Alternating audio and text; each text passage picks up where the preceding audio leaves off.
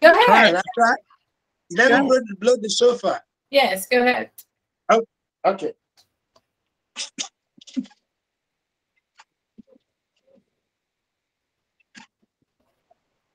Hello. Is he blowing it? That was a quiet one. It's not that loud? It's not loud, right?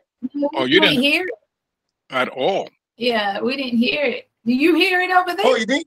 When you blow your shofar, Shadallah, it does the same thing for us. It's probably just too much for whatever computer that's trying to pick up. Okay. No wonder.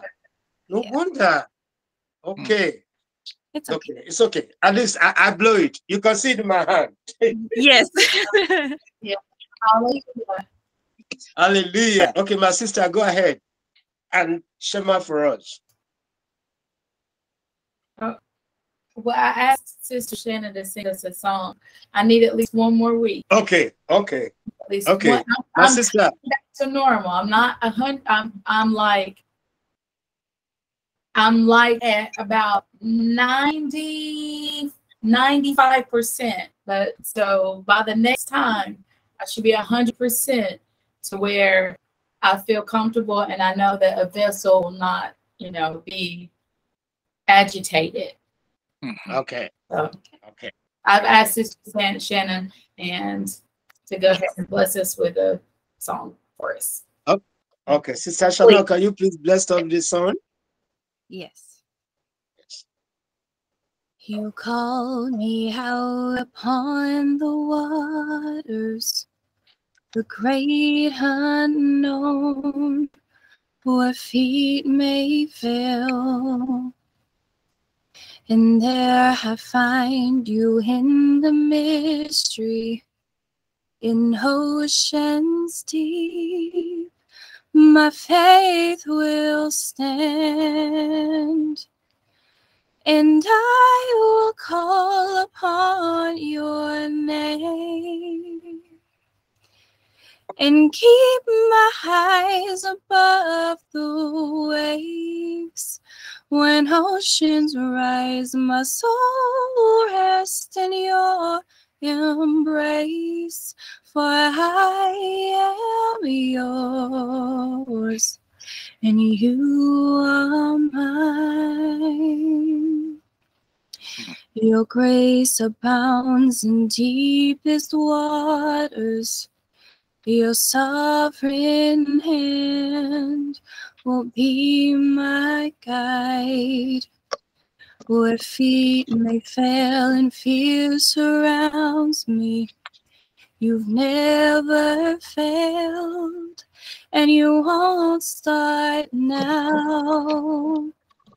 So I will call upon your name, and keep my eyes above the waves.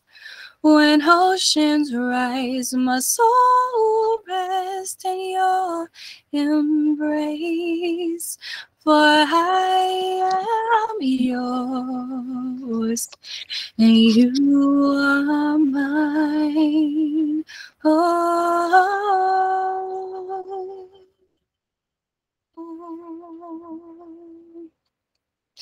Spirit, lead me where my trust is without borders.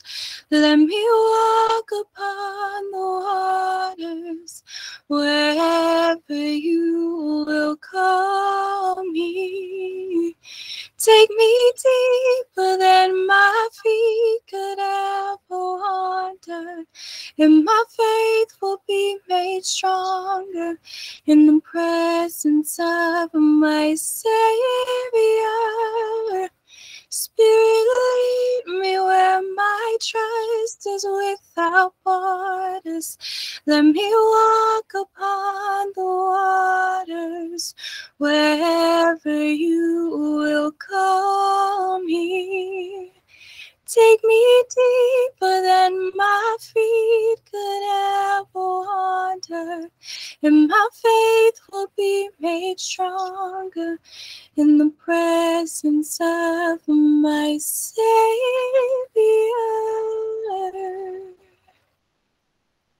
Hallelujah. Hallelujah. Oh, my You know, he gracious. said, Yeah. Wow. he I, said, I would love to see both of y'all have a duet. If that call it, that's when two people. We're gonna work on it. No problem. yeah, yes, Mm. yes, yes. Abba is bringing those who will use their voice to praise him. He's bringing them, he's gathering them together. We are set apart people. See, according to that song, it said, we belong to him. Okay? We are his. We are his people, right? We are his people. So we belong to him and he belongs to us. Hallelujah. Hallelujah. Yes. Hallelujah. Brother Anderson, can you please pray for us so that we can go right away into Torah study today? I mean, Shabbat Torah study. Very well.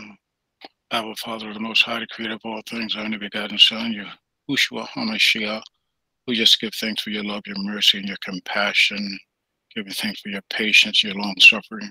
Just giving thanks for your presence, for abiding and being with us. And just giving thanks for this moment you had given us, that we may have fellowship one with another, and that your word to be in the midst, and the power of your might may be in the midst, and your holy counsel may be in the midst, as you will guide us to all truth, that your wisdom, knowledge, and spiritual understanding will be given like manner, and that we may forevermore be edified according to your word of truth. Be gracious and merciful unto us with your everlasting love, and your kindness, meekness, and your joy, and your peace and righteousness, and your holiness, and your everlasting love.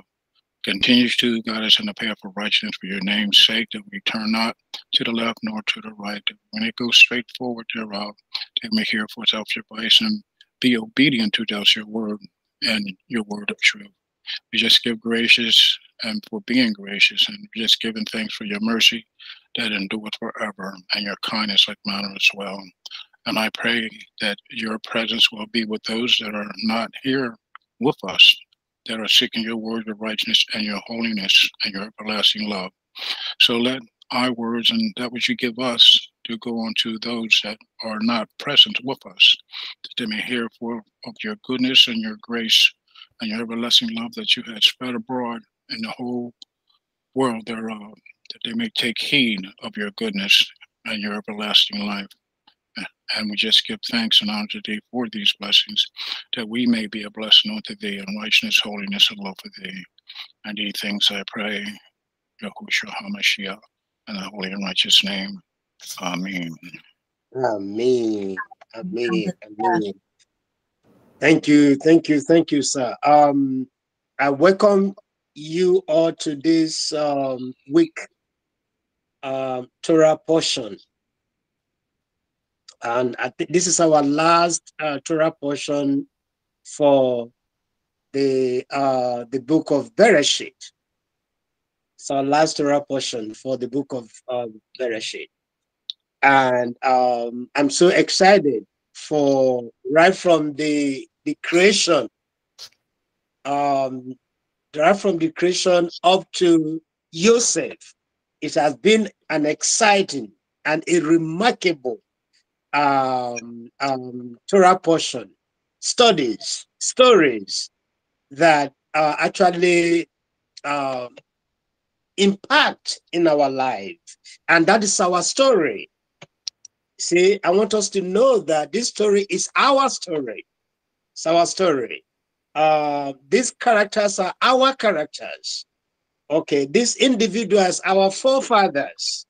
So I'm so excited, you know, when Abba created the Shamayim, the fall of Adam, the destruction of the whole world because they did not guide the commandment of Abba. They were disobedient to when Abba set aside Abraham, called him out of his world, out of darkness into his marvelous light, just like the way he called you and me out of our ways, even though his hand has been in our lives.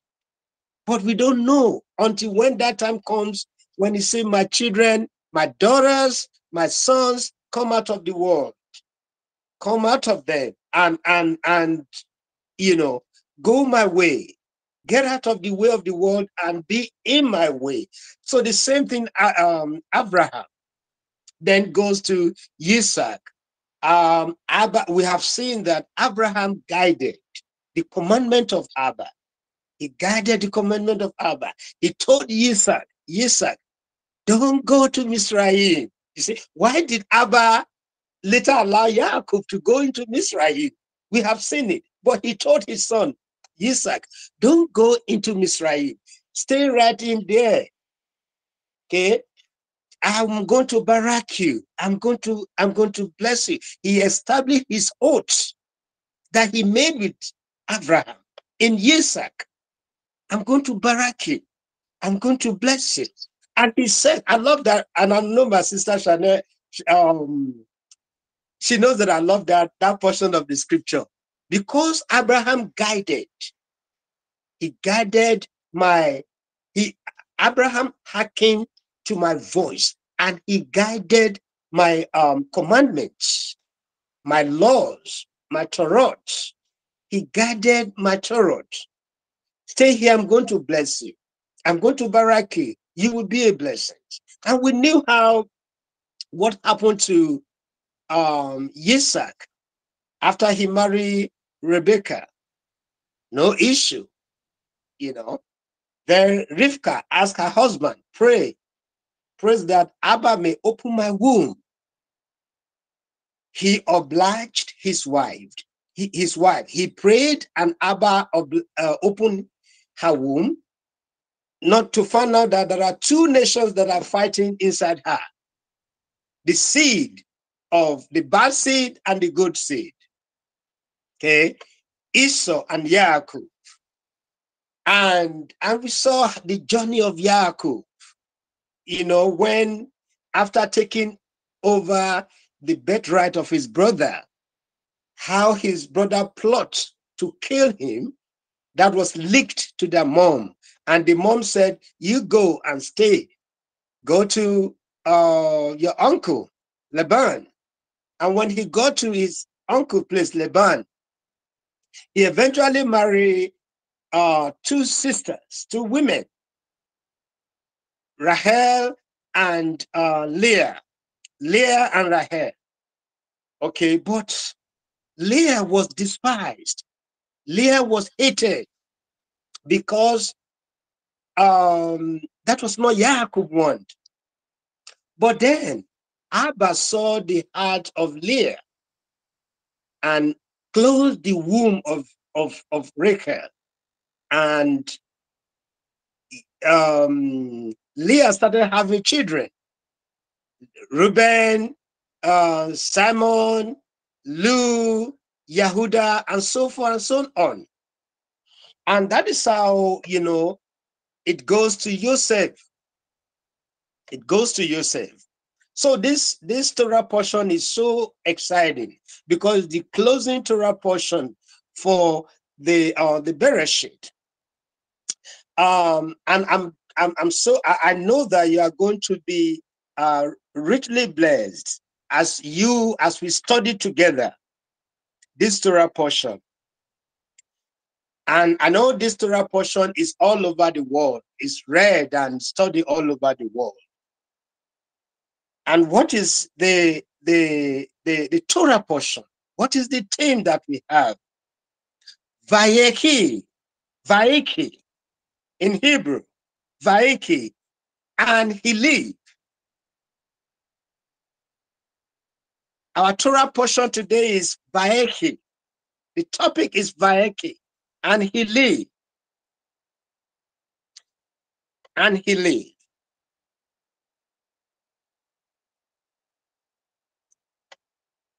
And Yaakov lived Vayehki in the land of Mizraim, Egypt, for 17 years, so that the day of Yaakov, the years of his life were 147 years. We are going to go right into Bereshit 47.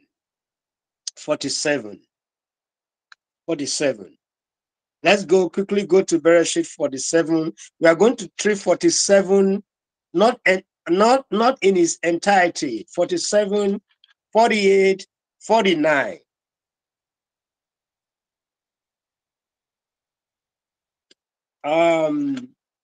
Sister Shadola, can you read? We are going to read. Can you read from verse 1 to, and see how many chapters? Okay. Sister Shadola, you read from verse 1 to 11. Then Sister Shannon, you will read from verse 12 to 22.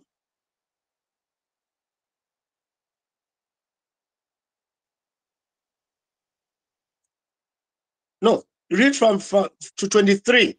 Then Brother Anderson will read from verse 24 to the end.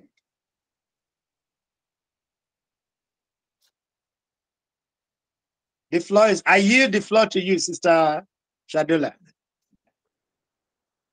Then Joseph went and spoke to Pharaoh and said, my father and my brothers, their flocks and their herds, and all that they possess have come from the land of Canaan. And see, they are in the land of Goshen. And he took 5 men from among his brothers and presented them to Pharaoh. And Pharaoh said to his brothers, what is your occupation? And they said to Pharaoh, your servants are shepherds, both we and also our fathers. And they said to Pharaoh, we have come to dwell in the land, because there is no pasture for your servants' flocks. For the scarcity of food is severe in the land of Canaan. And now, please, let your servants dwell in the land of Goshen. And Pharaoh spoke to Joseph, saying, your father and your brothers have come to you. The land of Mitzrayim is before you. Settle your father and brothers in the best of the land. Let them dwell in the land of Goshen. And if you know of capable men among them, then make them chief herdsmen over my livestock. And Joseph brought in his father Yaakov and stood him before Pharaoh. And Yaakov baracked Pharaoh. And Pharaoh said to Yaakov, how many are the days of your life? And Yaakov said to Pharaoh, the days of the years of my sojourning are 130 years. Few and evil have been the days of the years of my life, and they have not reached the days of the years of the life of my fathers in the days of their sojournings. And Yaakov baracked Pharaoh and went out from before Pharaoh.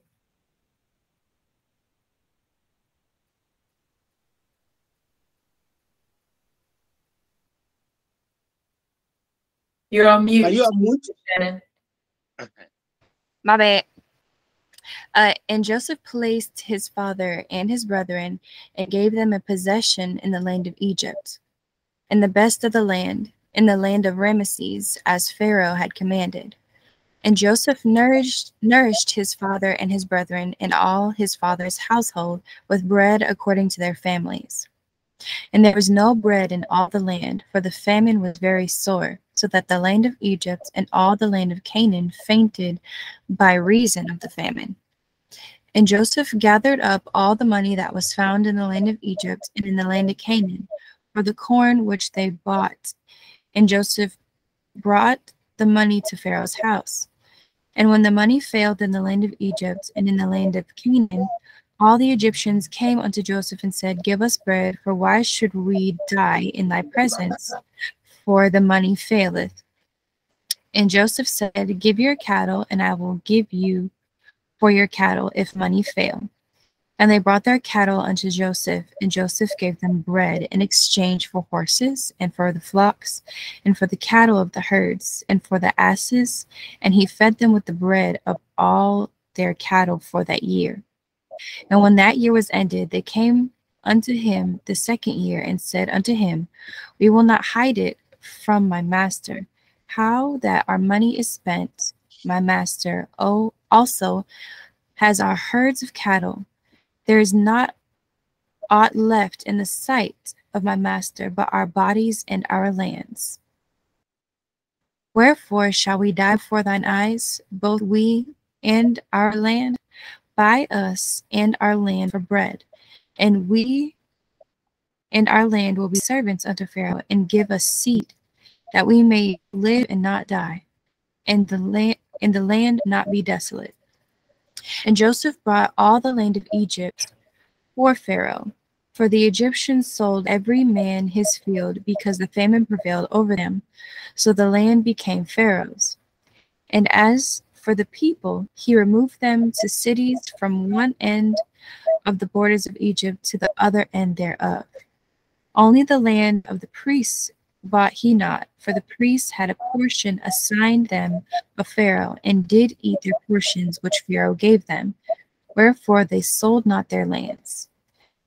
Then Joseph said unto the people, Behold, I have bought you this day, and your land for Pharaoh. Lo, here is seed for you, and ye shall sow the land. And it came to pass that the increase that it shall give on the third part of Pharaoh, and the fourth part shall be your own for seed of the field, and for your food, and for them of your household, and for the food for the little ones. And they said, Thou hast saved our lives, and let us feel grace in the sight of thy Elohim, and we will be Pharaoh's servants. And Joseph made it a law over all the land of Egypt until this day, that Pharaoh should give the fifth part, except the land of the priests only, which became not Pharaoh's.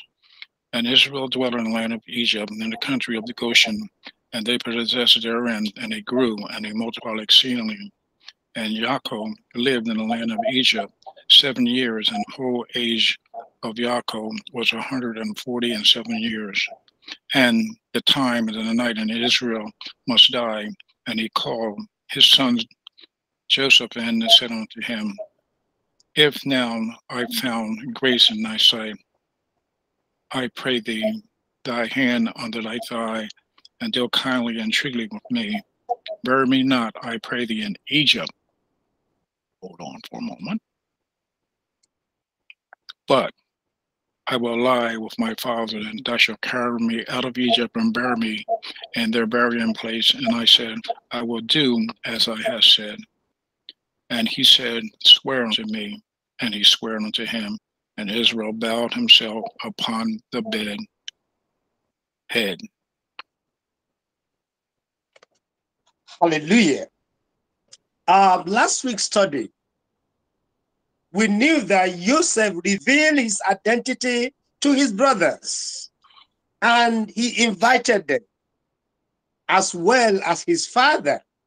He made himself known to his brothers. He reunited with his brothers, his family, and he invited them to the land of Mizraim. So in order for him to be a provider, to be able to provide for them during the famine. So Joseph, his brother, and his father were joyfully reunited, and they reconciled. We saw how that happened in our study last week. He reunited with his brothers, they reconciled. He was so excited to bring in his father. Not only that, but to preserve life, because he said that he told his brothers, what you did to me is not you, but it was Abba that allowed you to do this to me so that I can preserve life for you. And we saw that in 47, Joseph was a very brilliant and a competent administrator. He organized, not only did he gather, the fruit of the land to the barn house for Pharaoh. but also he devised means to make sure that these people will come to Pharaoh, to the pool, house of food, after they must have finished what they got. And that is what they did. When they finished the food that they had, and there was nothing, and the famine was so severe, extremely too severe, and they came to Joseph. Listen, we cannot hold on to the land. They have all the properties. They have all the everything. They said, we cannot hold on to this. We need food. Look, see, we have to understand this place very well. Mizraim is a microscope of what will come in, what is coming to the world. The time of famine is coming. We saw what happened during COVID-19. We saw how, food was actually begin to get scarce. If you watch TV that time, you watch CNN, you see how people lie, waiting for food. Because there was no food, the chain of supply was hoarded. People have to actually be on the line for them to be able to get food to feed their family. That time is coming. It's still coming. So let us prepare that we have to plan to start, a land, to get a land where we can grow our own food. We can plant our own food. Let's work together as a team, as a brothers and sisters, because the perilous time is coming. The dangerous time is coming. The time of famine is coming to the world. Egypt, Mizraim is a microscope of what will later happen in the world. The same thing, this is what happened. But then, Abba always make way when there is no way. He sent his son, Joseph, ahead of his family so that they will not be consumed by the famine. Our deliverer is coming. Yahushua HaMashiach, who will make provisions for us. We have to look at what is happening at that time for us to see what is happening in our world today. The system, the global economy, the global system started in the 80s, globalism, although they've been doing that. And globalism simply means the control of human resources, the control of food production, the control of energy, the control of everything. We are gradually approaching that time. Joseph provided for his family because Abba have seen what is coming. So he became a powerful administrator in the land of Mizraim. He organized the government of Mizraim so that he will be able to make provisions for his own family. And we have seen that it is only the ground of the priests that Joseph did not buy, because the priests have their allotment, their portion from the Pharaoh himself, and they ate their allotment with Pharaoh, the priesthood, the paganistic priesthood. And Joseph said to the people, look, I have bought you and your land today for Pharaoh. Look, here is seed for you, and you shall sow the land. He even bought the seed land He even bought the seed from them. So he has to give them the seed for them to sow, because he got the land already. All the land of Mizraim is now fully in the hands of Pharaoh. It's no longer their land. So they have to work for Pharaoh. So if you work, you have the whole food. Pharaoh is going to take certain percentage from that food, and the remaining belongs to you. He said you shall give 1/5 to Pharaoh, 1/5, 1/4, and 4/5 is your own, as a seed for the field and for your food, for those of your household, and as for food for your little ones. You see what is happening in the world today? The world is going cashless. A lot of things are taken away, so that the world will come to a stage where they have to rely on the system. It's happened here. We have seen it. People are on different kind of programs.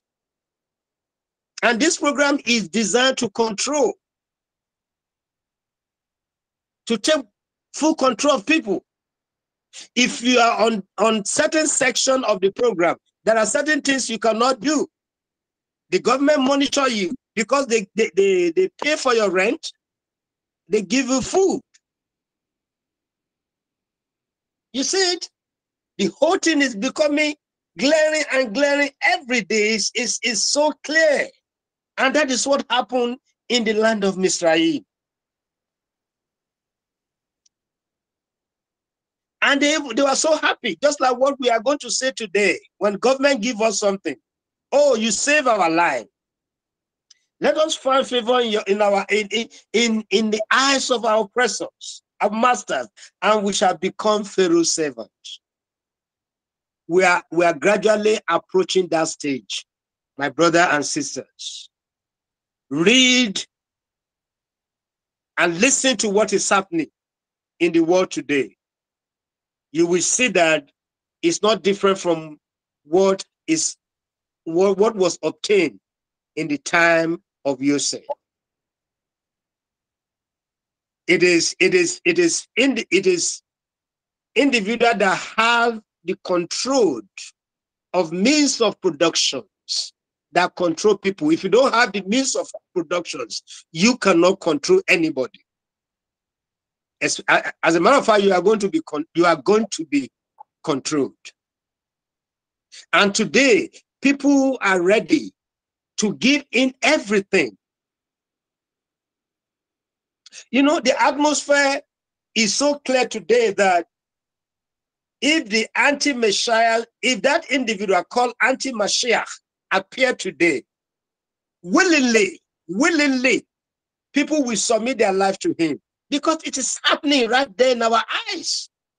The government has come up with the different programs in all over the world to control people and to take absolute control of their lives.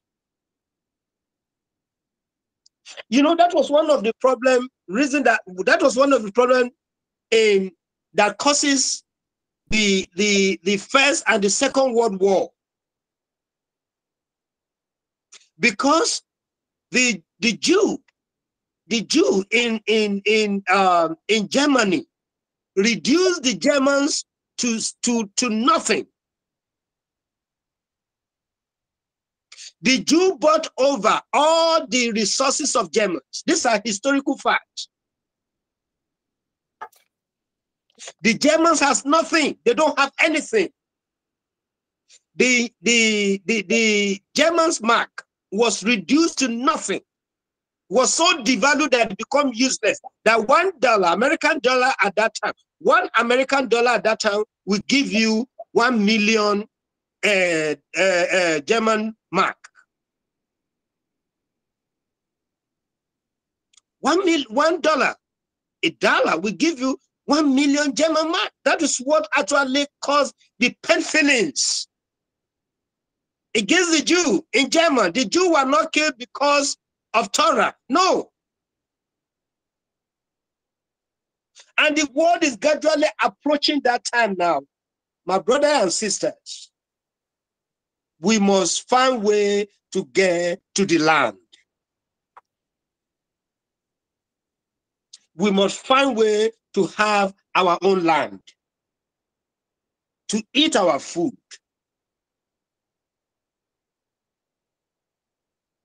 And Joseph made it a law over the land of Mizraim to this day that Pharaoh should have 1/5. You see it? That's like they took so much from us. We will work. The system is designed for us to work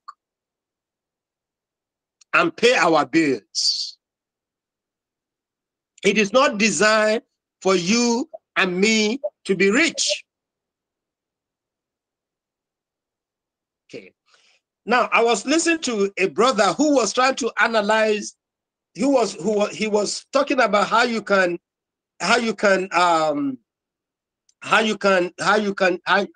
get rich. And he said that the poor, when they get the money don't stay in their hands. The middle class, when the middle class get the money, he will try to maintain his or her credit. He will not do any investment, but to make sure that his credit or her credit is okay so that he can get a house, not to save money. So every money that a middle class save, he will give it back. If you save $20, $100, I mean 20,000 US dollars, 100,000 US dollars, all kinds of money, he will give it back to the system. But the rich who understand the money game, they will be looking for how to invest that money. They will want to impregnate that money so that he can give them more babies. I'm sure you understand what I'm saying.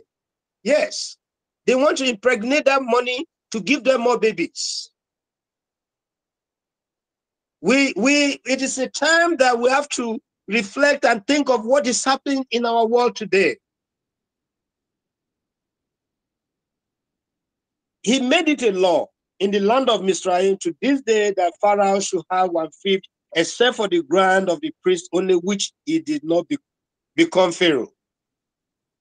And Israel dwelt in the land of Mizraim, in the land of Goshen, and they have possession there and bore fruit and increased exceedingly. Now, why did Joseph give the best of the land in the land of Mizraim to his own people? Because Goshen was the fruit of the land.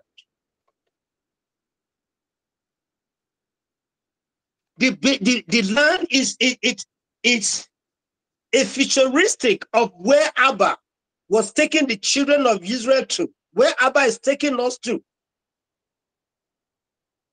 The land of Goshen was a blessed land.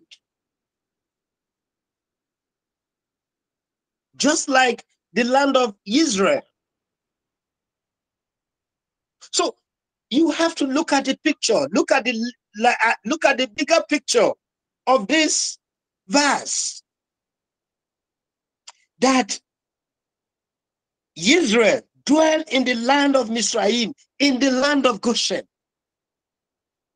Mizraim represent the world. Mizraim represent the world that you and I live in. Mizraim represent the Babylon.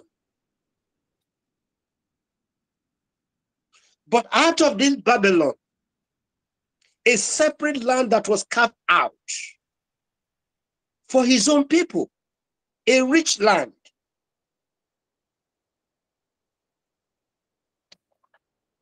This land foreshadowed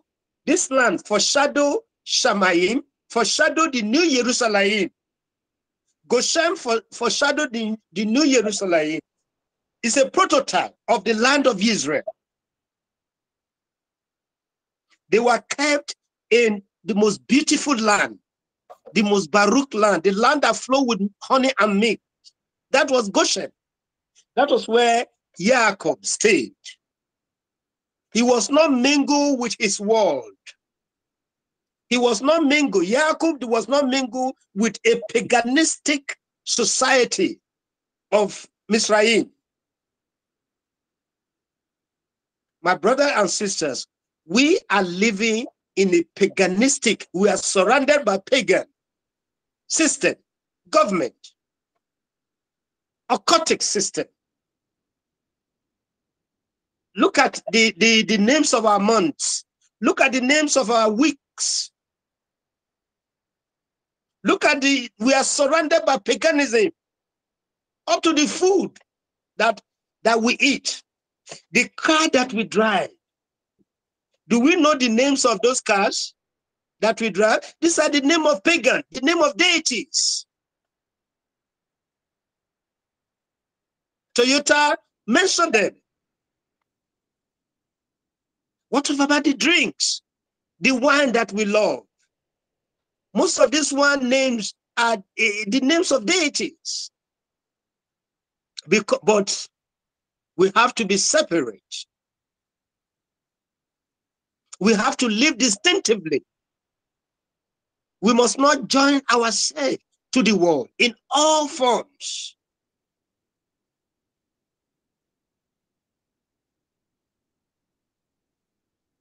And Jacob lived.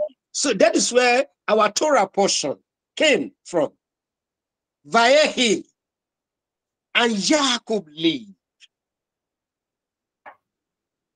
in the land of Mizraim 17 years of his life. That was added to his life. And 47 years, 147 years. And the time of Jacob to die drew near. And he called his soldiers and said to him, now if I find favor in your eyes, please put your hand under my thigh. We are going to talk about thigh. Put your hand under my thigh. What is the meaning of thigh? What does it represent? The meaning of thigh is the part of the lower limbs in human between the hip and the nail. The part of the leg that extends from the hips to the nail. That is our thigh. It is the most sacred place in our body. The most affectionate place in our body.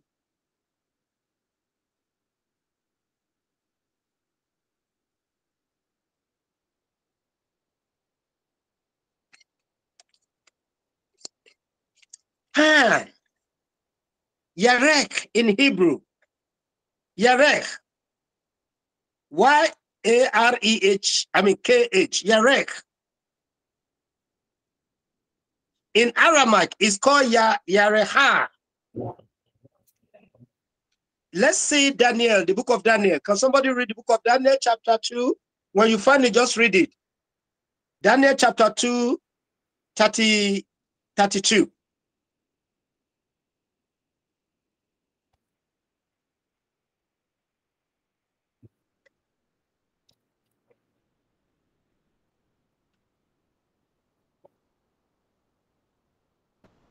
Yes.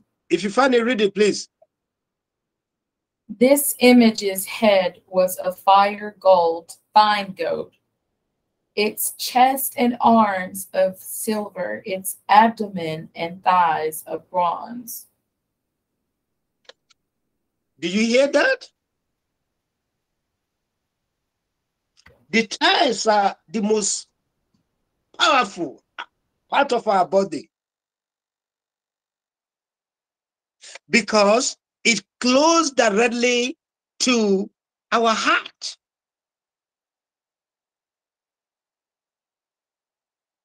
It means so much to a woman and also to a man.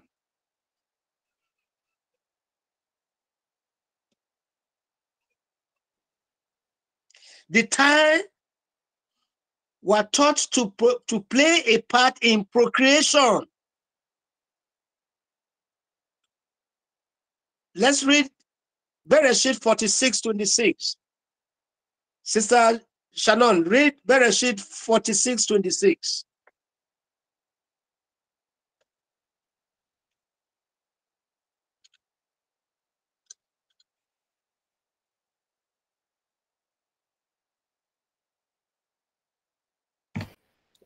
And it says, all the souls that came with Jacob to Egypt, which came out of his loins, besides Jacob's sons' wives, all the souls were 66.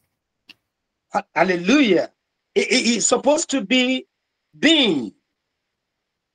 The being. All the being who went with Yaakov. That is to say that all the people that came out from his time,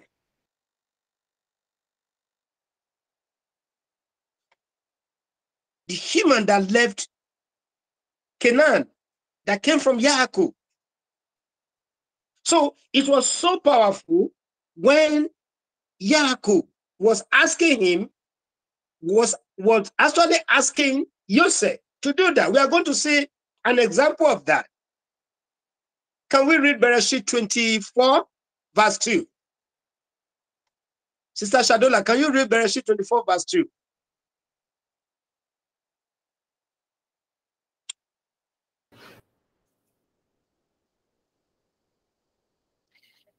And Abraham said to the oldest servant of his house, who Yes. ruled over all that he had, please put your hand under my thigh,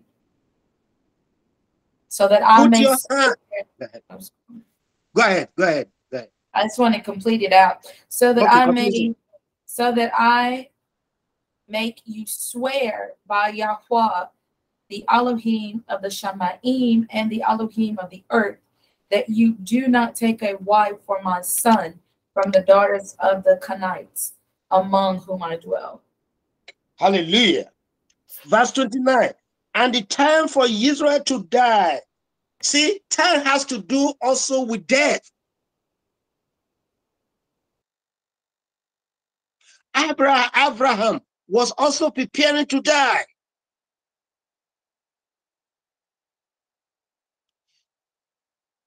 He called his son Joseph and said to him, now, if I have found favor in your eyes, please put your hand under my thigh and show kindness and truth to me.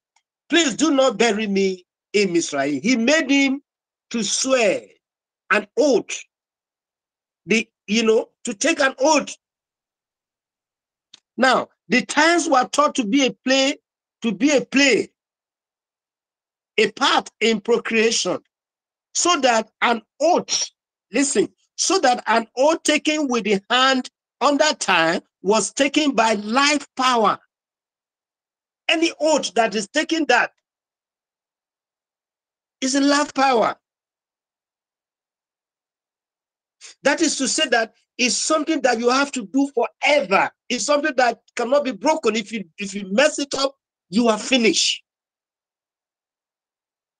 That was the oath that Yaakov subject his son to. Because Yaakov did not forget the land of Israel. He did not forget the land Abba made a promise to him. He was not carried away by the glamour of Mizraim.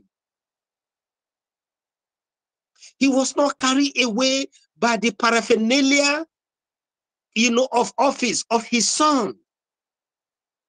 He was not carried away by the beauty of Mizraim at that time, because there was no nation that was as powerful and as economically stable at that time like Mizraim. No nation. There was nothing called Europe, no America. These are just modern. So he has to subjected Joseph, being the governor, being the head of his children at that time, to say, listen, my son, you must not bury me in this land. When I die, you must not bury me in the land of, even in Goshen. He told him, you have to make this oath and bury me. Take me to the land that was promised to me, where my father slept. My fathers, Abraham, Isaac.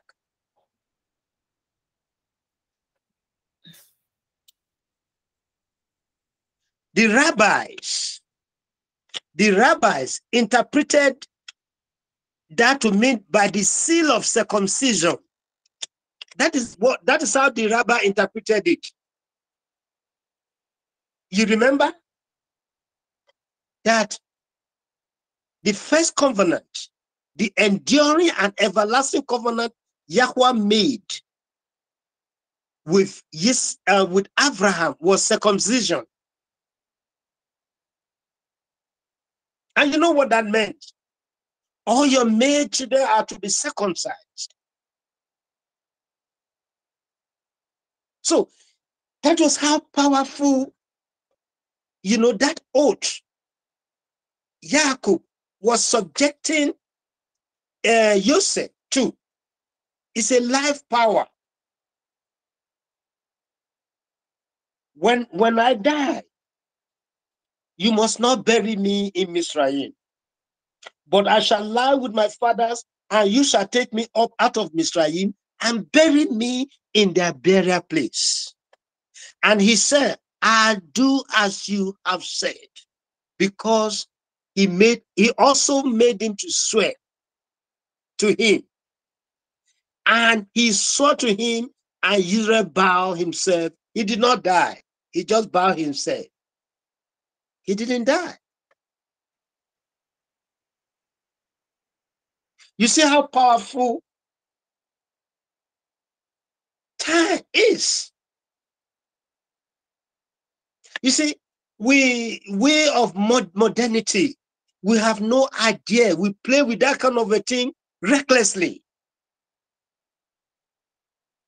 We have no idea what that meant. We don't appreciate the fact that that is our power. When you allow somebody who does not want anything to touch it inappropriately, we don't know. Because here love resided. He made him to swear an oath. Don't bury me in this land. Take me back to the land of my fathers.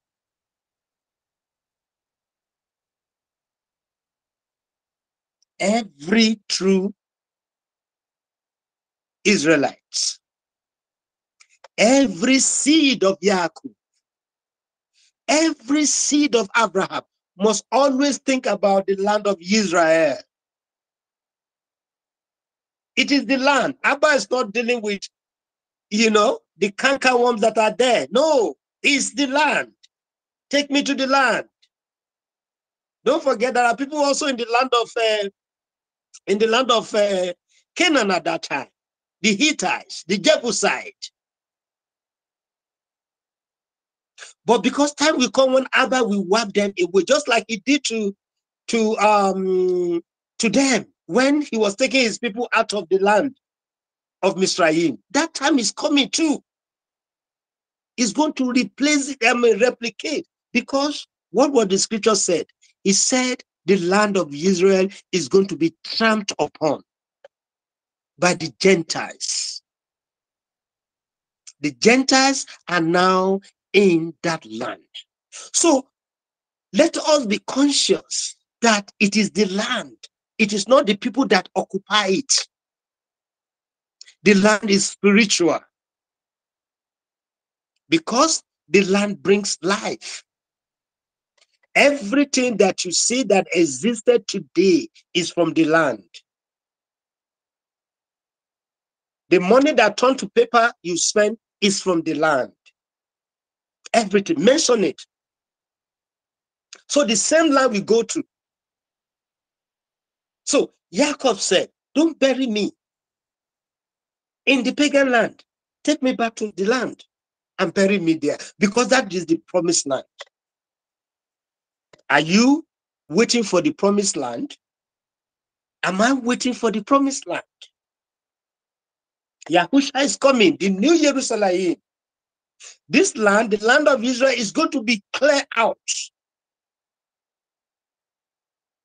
See, everything that is happening right there explain the future to us. It explains the future to us. Let us have it in our mind all the time, the land of Israel. Because that is the land of righteousness. That is the land that was promised to Abraham, Isaac, and Jacob. He made his son to swear by his time. This is the time that I brought you from. This is where I gave you life. You swear by me by your life. That's what he's telling him. Swear by me by your life that you will not bury me in the land. Let's go to 48.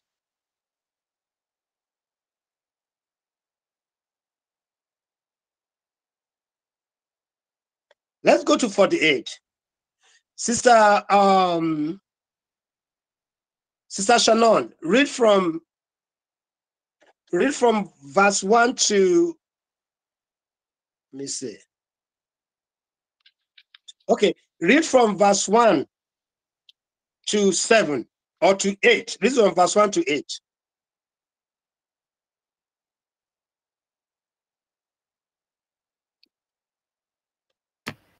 Okay.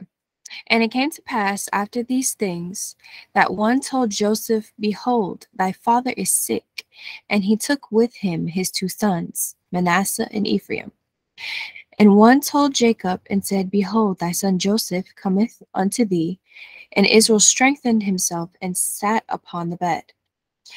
And Jacob said unto Joseph, Yah Almighty appeared unto me at Luz in the land of Canaan, and blessed me. And he said unto me, Behold, I will make thee fruitful and multiply thee, and I will make of thee a multitude of people, and will give this land to thy seed after thee for an everlasting possession. And now thy 2 sons, Ephraim and Manasseh, which were born unto thee in the land of Egypt, before I came unto thee into the land, into Egypt, are mine as Reuben and Simeon, they shall be mine. And thy issue, which thou begettest after them, thou shalt be thine, and shall be called after the name of their brethren in their inheritance. And as for me, when I came from Padan, Rachel died by me in the land of Canaan in the way, when yet there was a little way to come unto Ephrath, and I buried her there in the way of Ephrath. The same is Bethlehem. And Israel beheld Joseph's son and said, Who are these? Okay. Brother Anderson, read from 9, verse 9 to 17. And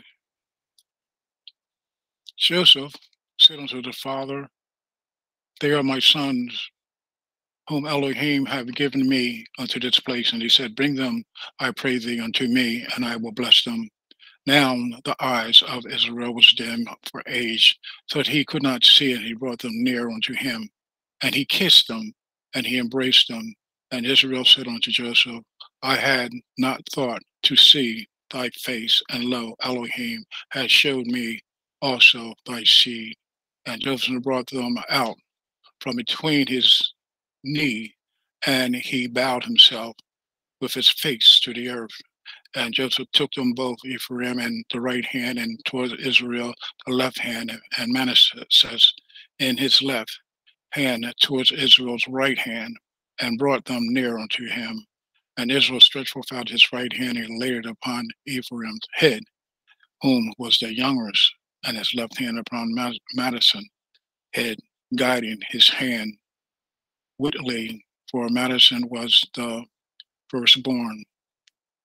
And he blessed Joseph, and he said, Elohim, before whom my father Abraham and Isaac did walk, the Elohim which fed me all my life long unto this day, and the angels which redeem me from the evil, bless the lad, and let the name of them and the name of my father Abraham and Isaac, and let them grow into the multitude of the midst of the earth. And when Joseph saw that his father laid his right hand upon the head of Ephraim, it displeased him, and he held up his father's hand and removed it from Ephraim's head onto Manasseh's head. And Joseph said unto his father, Not so, my father, for this is the firstborn. Put thy right hand upon his head.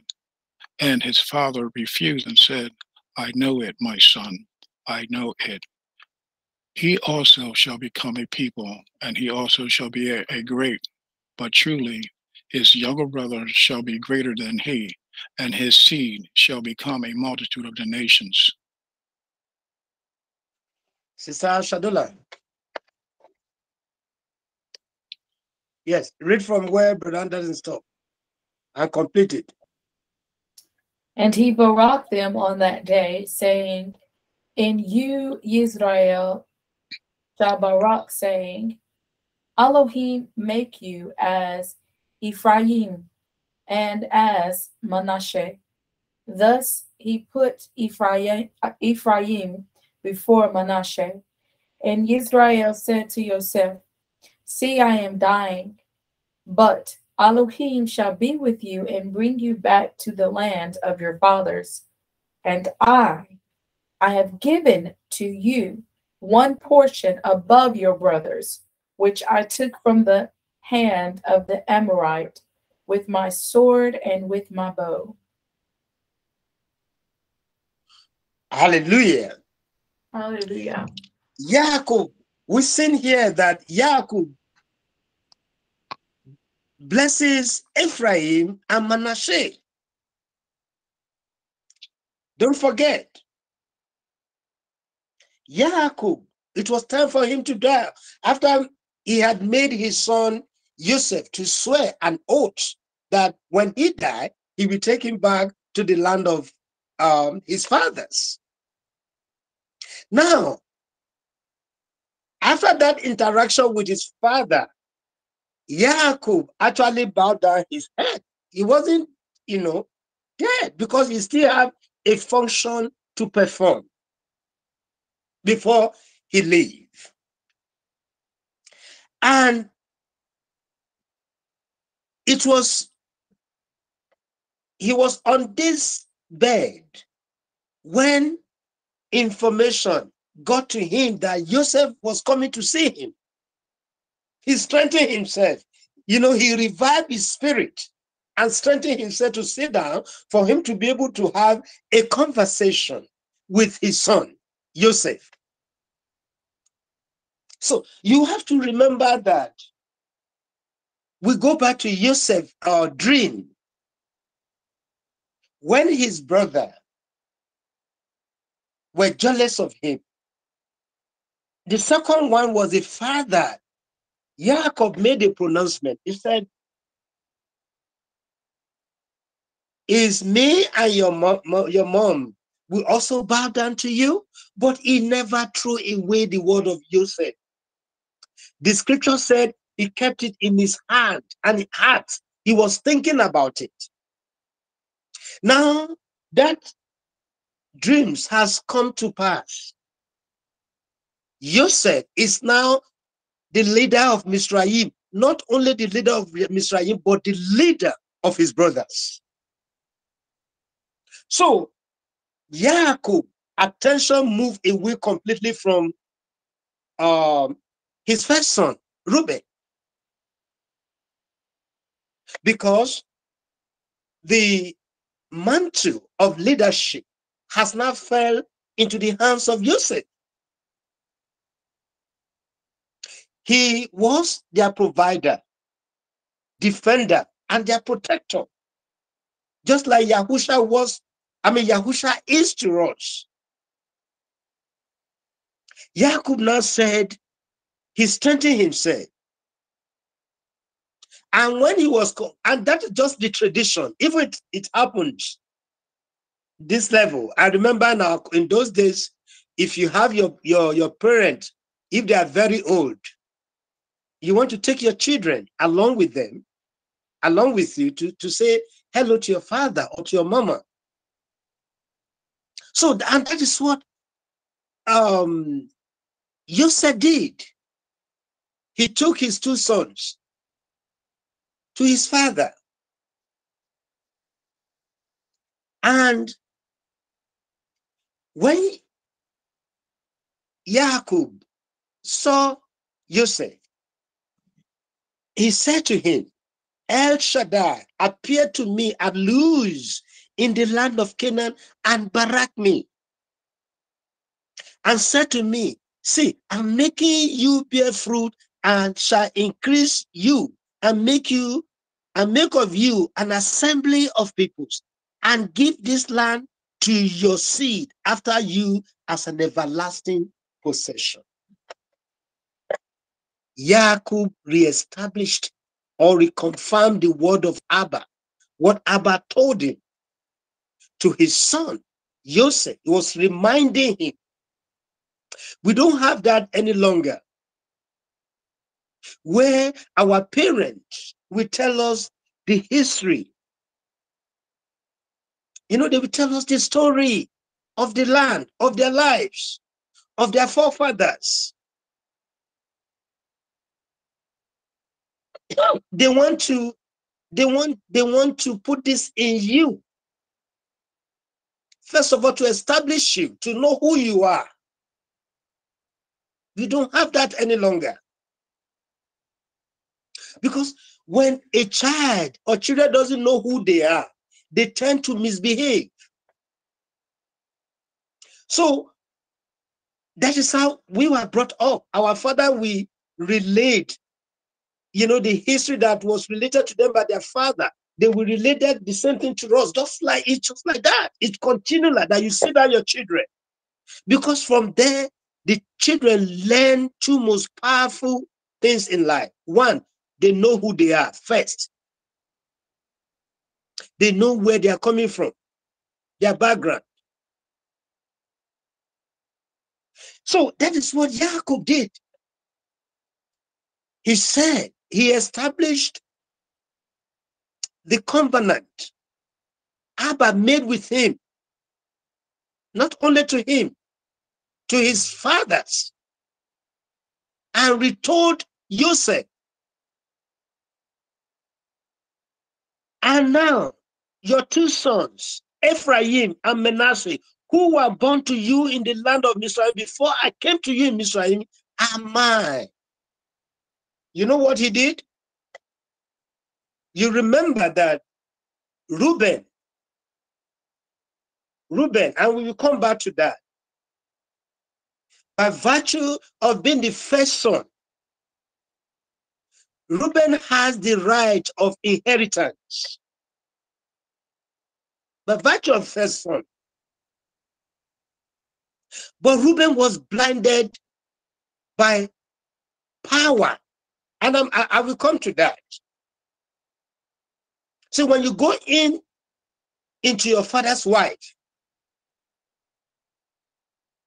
not your mama now, your father's wife, according to tradition, what you are doing is basically you want to take it's what they call coup d'etat. It's coup d'etat. You want to dethrone your father. So Jacob remembered that, and he said, look, your two sons that you have in the land of Mizraim, they are mine. So what he did basically was to replace these children with Reuben and Simeon. That's what he did. He replaced them. He took them over. Don't forget that they are Joseph children. So, and he said to them, your offering whom you shall bring forth after them are yours, and let them be called by the name of their brothers in their inheritance. Do you hear? Even though we knew that Joseph must have had other children, but you don't hear anything about them. Do you hear anything about them? Scripture did not talk. He said even those the children that Joseph will bear, they will lose their names. They will be called by the names of their brothers who are now. You see, he elevated. He elevated his grandchildren to the level of his children. That is what Jacob did. He elevated Ephraim and Manasseh to the level of his own children because he has cleverly replaced Reuben and Simeon because of their sin, because of what they did. We have to be very, very careful, my dear brother and sister. If you have, let us continue to respect our mama and our father. Please. You see, whatever they uttered, that is why America is what it is today. Because a lot of our mother have said something and our father have said something that is inimical to our lives. And that is what you have. You have children who are beating up their mom, who are beating up their dad. That's a cause. Whatever that woman say at that particular point, when you raise up your hand like that to her, you cannot escape it. So Jacob, cleverly, even though did not even let Joseph know what he's going to do, but he told Joseph that, you know, the children, I've elevated them to the same level as you are and your brothers. And he said,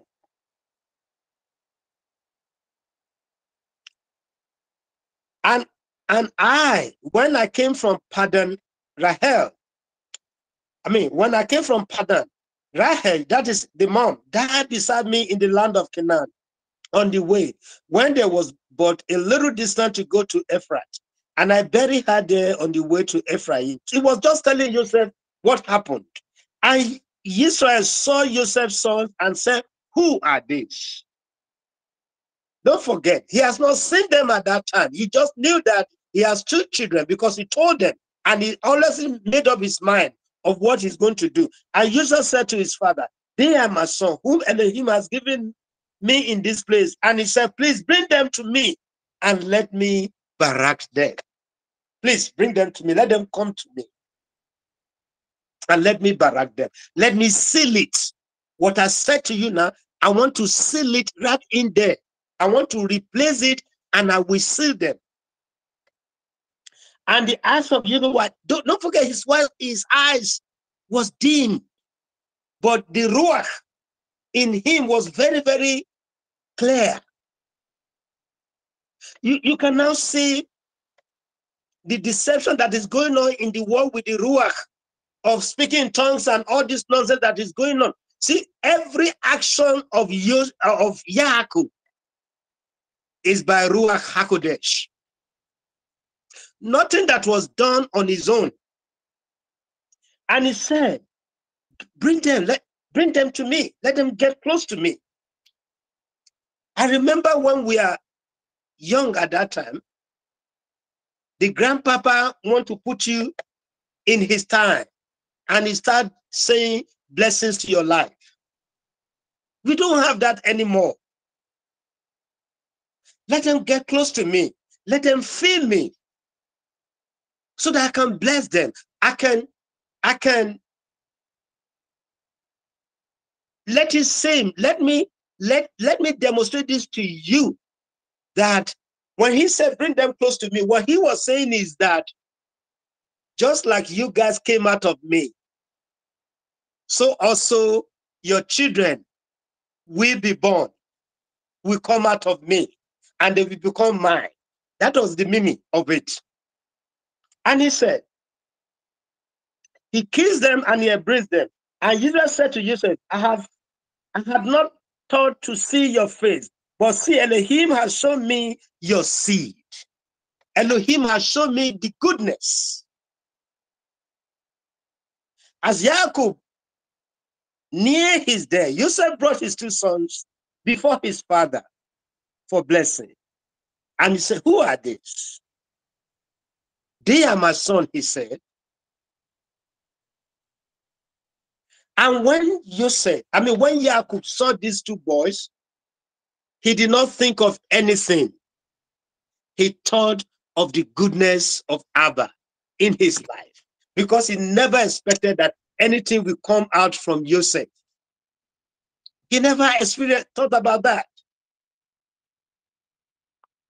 But here, not only seeing Joseph, hallelujah, but he's now seeing the seed that proceeded out of Joseph. You remember when his brother brought the coat to him,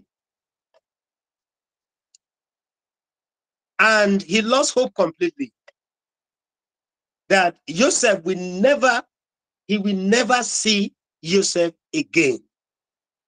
But now, look at how Elohim, the lesson I want us to learn from here is that don't ever lose hope about anything in life. Do not lose hope. Elohim belongs to you. And Yahweh is a trustworthy Elohim. Don't lose hope. No matter how terrible things may be right now, no matter how terrible the challenges may be right now, no matter how terrible the challenges that are coming may be, or if Abba made promise to you, don't ever lose hope that it's not going to come to pass. He will bring it to pass. Always think about the goodness of Abba. Don't look at it. Don't turn your face to what you are going through. Remember here, Jacob did not turn his face to what he's going through.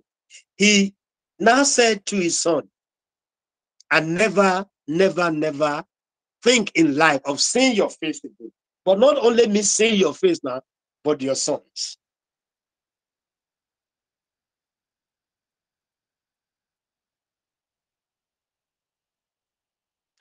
So Jacob was approaching the end of his life. And Jacob praised Yahuwah for his exceedingly abundant goodness, despite having experienced many difficulties and trials. Jacob never focused on negative. He never looked at his trials and tribulations, just like his son Joseph. Joseph never remembered what his brother did to him, even though his brother had it in mind that he's going to revenge. But he never think about that. He thought about the goodness of Abba. Here was a slave boy who now became the governor, the administrator, the executive president of Misraim. So Jacob never dwelt in his, and we knew that he experienced difficulties, trials, tribulations. He experienced that. We all know that, but he never dwelt in them. Instead, he focused on the goodness of Abba in his life. So Elohim goodness not only met, but also exceeded his expectations. Elohim esteem belongs to Elohim, whose power is at work in us. By this power, we can do infinitely more than we can ask or imagine. Let's read Ephesians 3:20. Sister Shannon, can you read Ephesians 3:20 for us?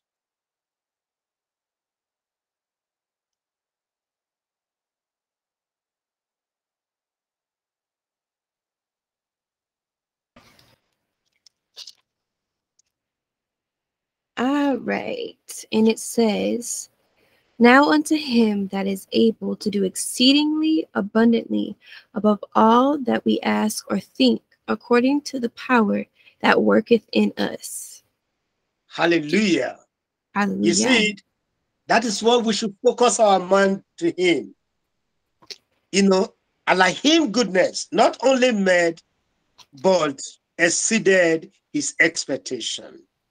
So that is what we should focus, that Abba is able to do more abundantly for whatever that we're experiencing or we might have going through.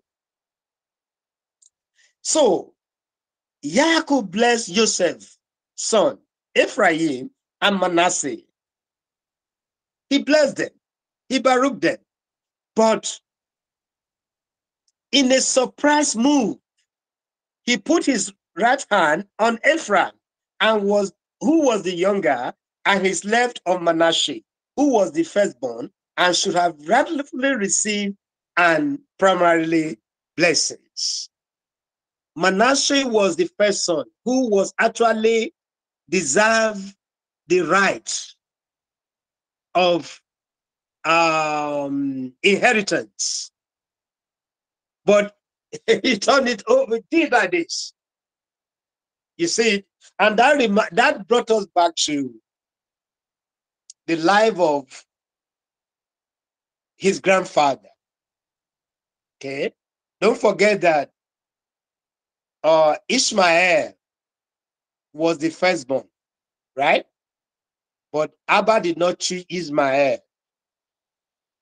Ishmael was Baruch, but in Isaac, the name of Abraham was, pronounced in Isaac.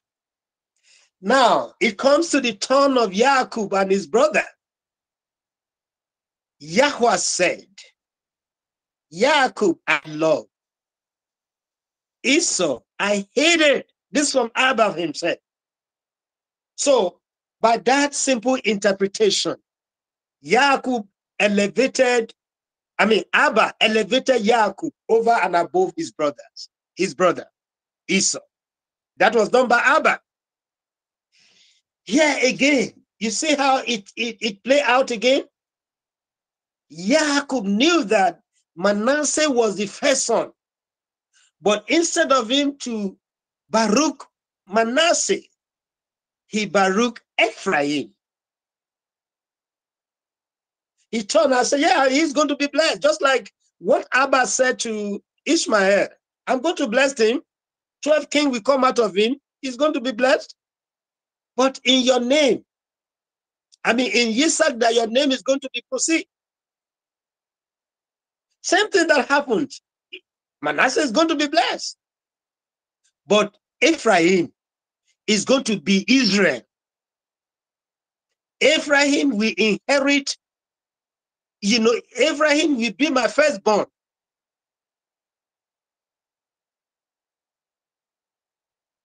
And this also interplay of the fact that Jacob did not forgive Reuben for what he did. He did not forgive him, Reuben. We have to be very, very careful. We have to be very, very careful when we are dealing with our parent, if our parent is still alive. Especially when we do something that touches, them. He did not forgive him. And when we get to 49, we are going to see a lot of things. And Israel stretched out his right hand and lay it on Ephraim's head, who was the younger, and his left hand on Manasseh's head, consciously. You see, underline that, consciously directing his hand. He was consciously directing his hand, for Manasseh was the firstborn. He knew what he was doing.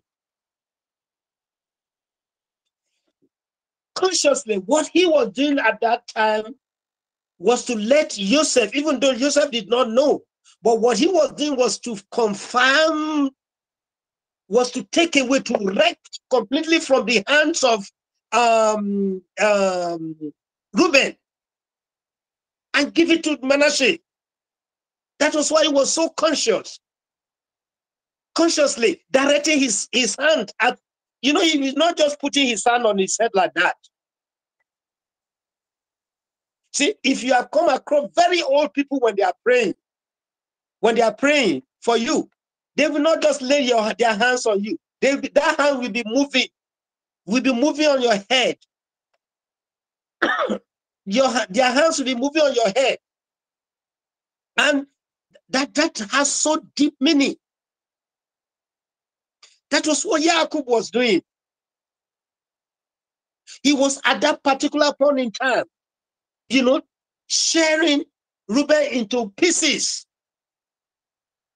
for him to be able to confer the ownership of the land on Joseph through Joseph's seed. Don't forget, first of all, the first thing he did was to have elevated them to the level of their uncles. He brought them at the same part with their uncles. He did that. Secondly, was to have Baruch them, was to have played out the same thing within the two boys.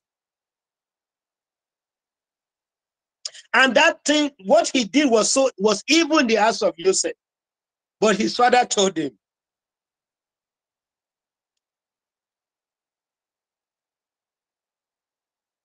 So he blessed them that day, saying, by you, Israel, will be blessed, saying, may Elohim make you as Ephraim and as Manasseh.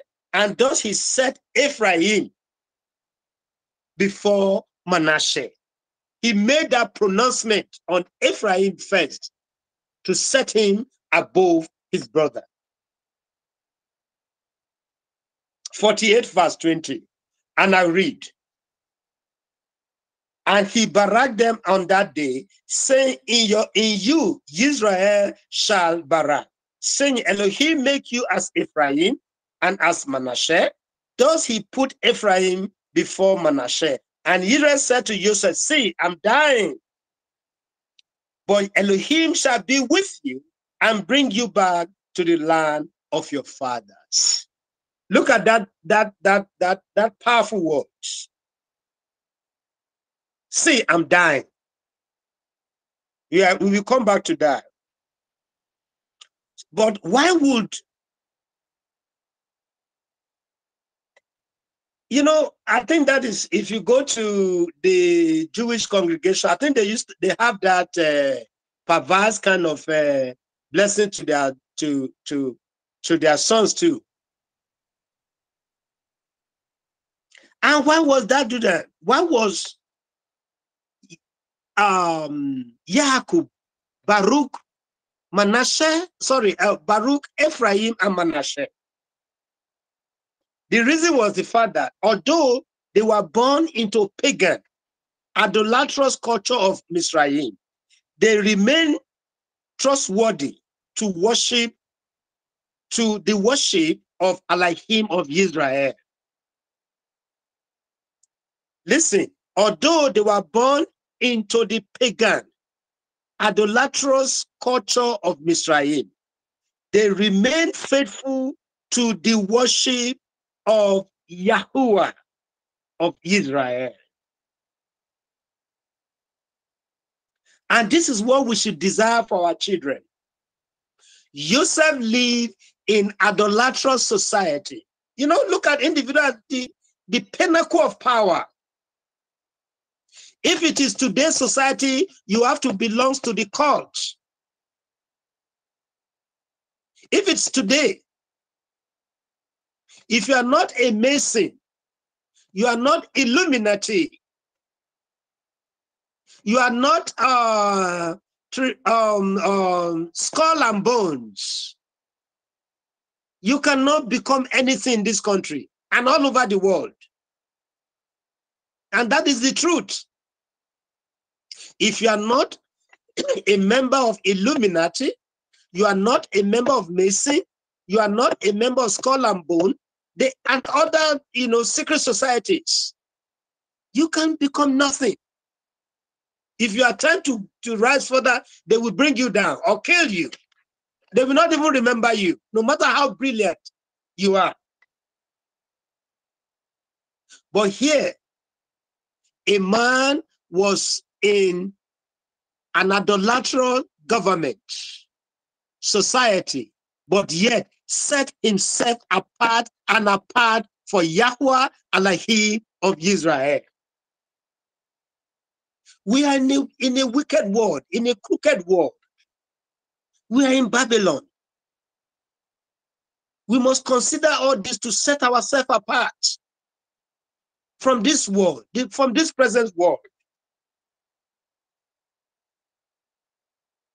This is what we desire for our children, that despite being surrounded by a sea, this is what we should desire for our children. Despite being surrounded by a sea of questionable ethics and morality, they will grow up to be of good character, holding on to believe in the one true Elohim, worshiping him in Ruach and in truth, keeping the Torah that has been written on the heart of those who follow Yahushua HaMashiach. This is what we desire. I'm reading it again. This is what we desire for our children, that despite being surrounded by a sea of questionable ethics and morality, they will grow up to be of good character, holding on to belief in one true Yahweh, worshiping him in Ruach and in truth, keeping the Torah that has been written on the heart of those who follow Yahushua HaMashiach. That is what we should desire for our children. Those of us that have grown up children, there's nothing we can do about them again. We just commit their heart into Abba. But let us wait for our grandchildren and take our stand on our grandchildren to make them to follow the way of Abba. Do not be conformed to this world, but be ye transformed by renewing of your mind, so that you may prove what is the will of Yahweh is, that which is good and acceptable and perfect. Let's read Romans chapter 12. Sister Bola, welcome. Can you read Romans chapter 12, verse 2?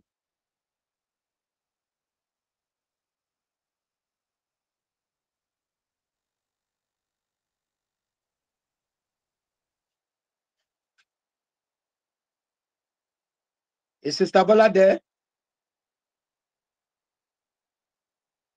I'm here. Yes, can you read Romans chapter 12, verse 2, please? All right.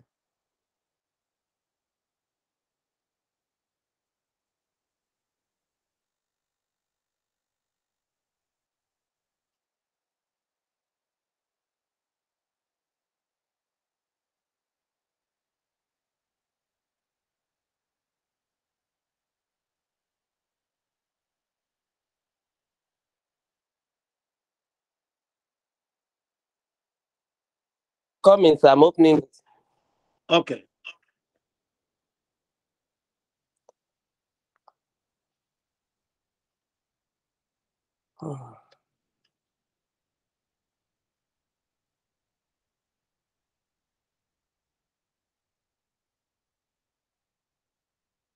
Romans 12. 2.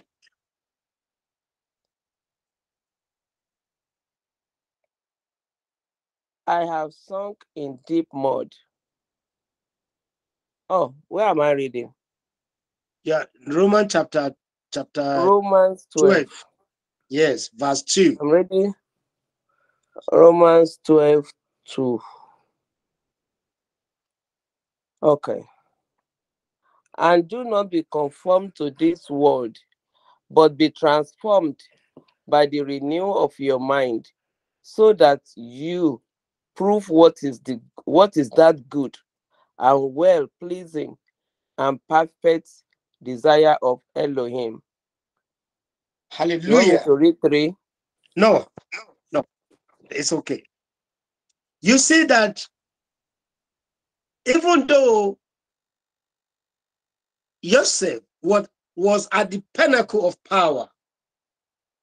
He lived in an idolatrous society. He set his family apart. And he taught these children the way of Abba. And if you read the book of Yashar, you can see that Simeon and Yehuda, they knew that when Manasseh touches Yehuda, he knew that this is his blood. He can relate immediately with Manasseh, because when according to the book of Yashar, when Yehuda was so angry, he was so angry to pull down the roof on everybody. Manasseh went to him and touched him. So when he did that, you know, his anger subsided. His anger came down immediately. So Yehuda said, no, this must be my blood, even when I don't know yet. The same thing he did to Simeon. So let us strive hard to teach the Torah, not even only to our children now. Let's teach the Torah to show people the way of Abba. Just like when our brother was given testimony on Thursday, he said the college NFA or something that you cannot even pray. You dare not to pray. That was a wonderful testimony that he gave on Thursday. Let us teach our children the way of Abba. So through his blessing, Jacob elevated these two grandsons to be on equal level, I've said it, with his own sons. Manasseh and Ephraim became leader of their own tribes, representing the house of Joseph, receiving their own portion of land and waving of flags. You will discover that nobody heard anything about Joseph's children apart from Manasseh and Ephraim and Manasseh. They became a tribe to represent you, because you remember, Jacob said he's going to give Joseph two portions. So Joseph received two portions of the land from Jacob, their father, and that is Manasseh and Ephraim. And to crown it all, when you talk of Israel, you have to mention, you talk of Manasseh, because Manasseh received the land of Israel. So it was Manasseh, Ephraim. It was Ephraim that was scattered, which are called Israel, scattered all over the world. He received the portion. He elevated them to the same level with their cousins. With their uncles.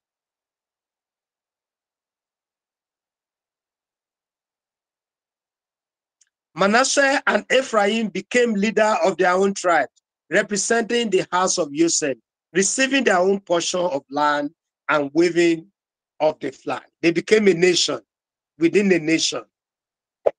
That was the blessing from Yaakov. Let's go to Bereshit 49.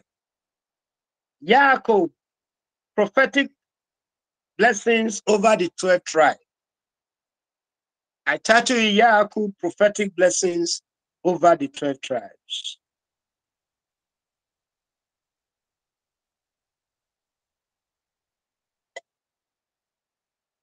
Okay. Let's see.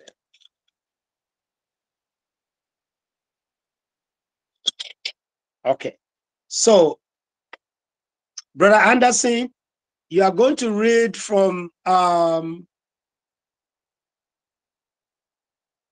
verse 1, chapter 49 to 9. And Sister Shadula will read from 10. From 10 to 20. From 10 to 20.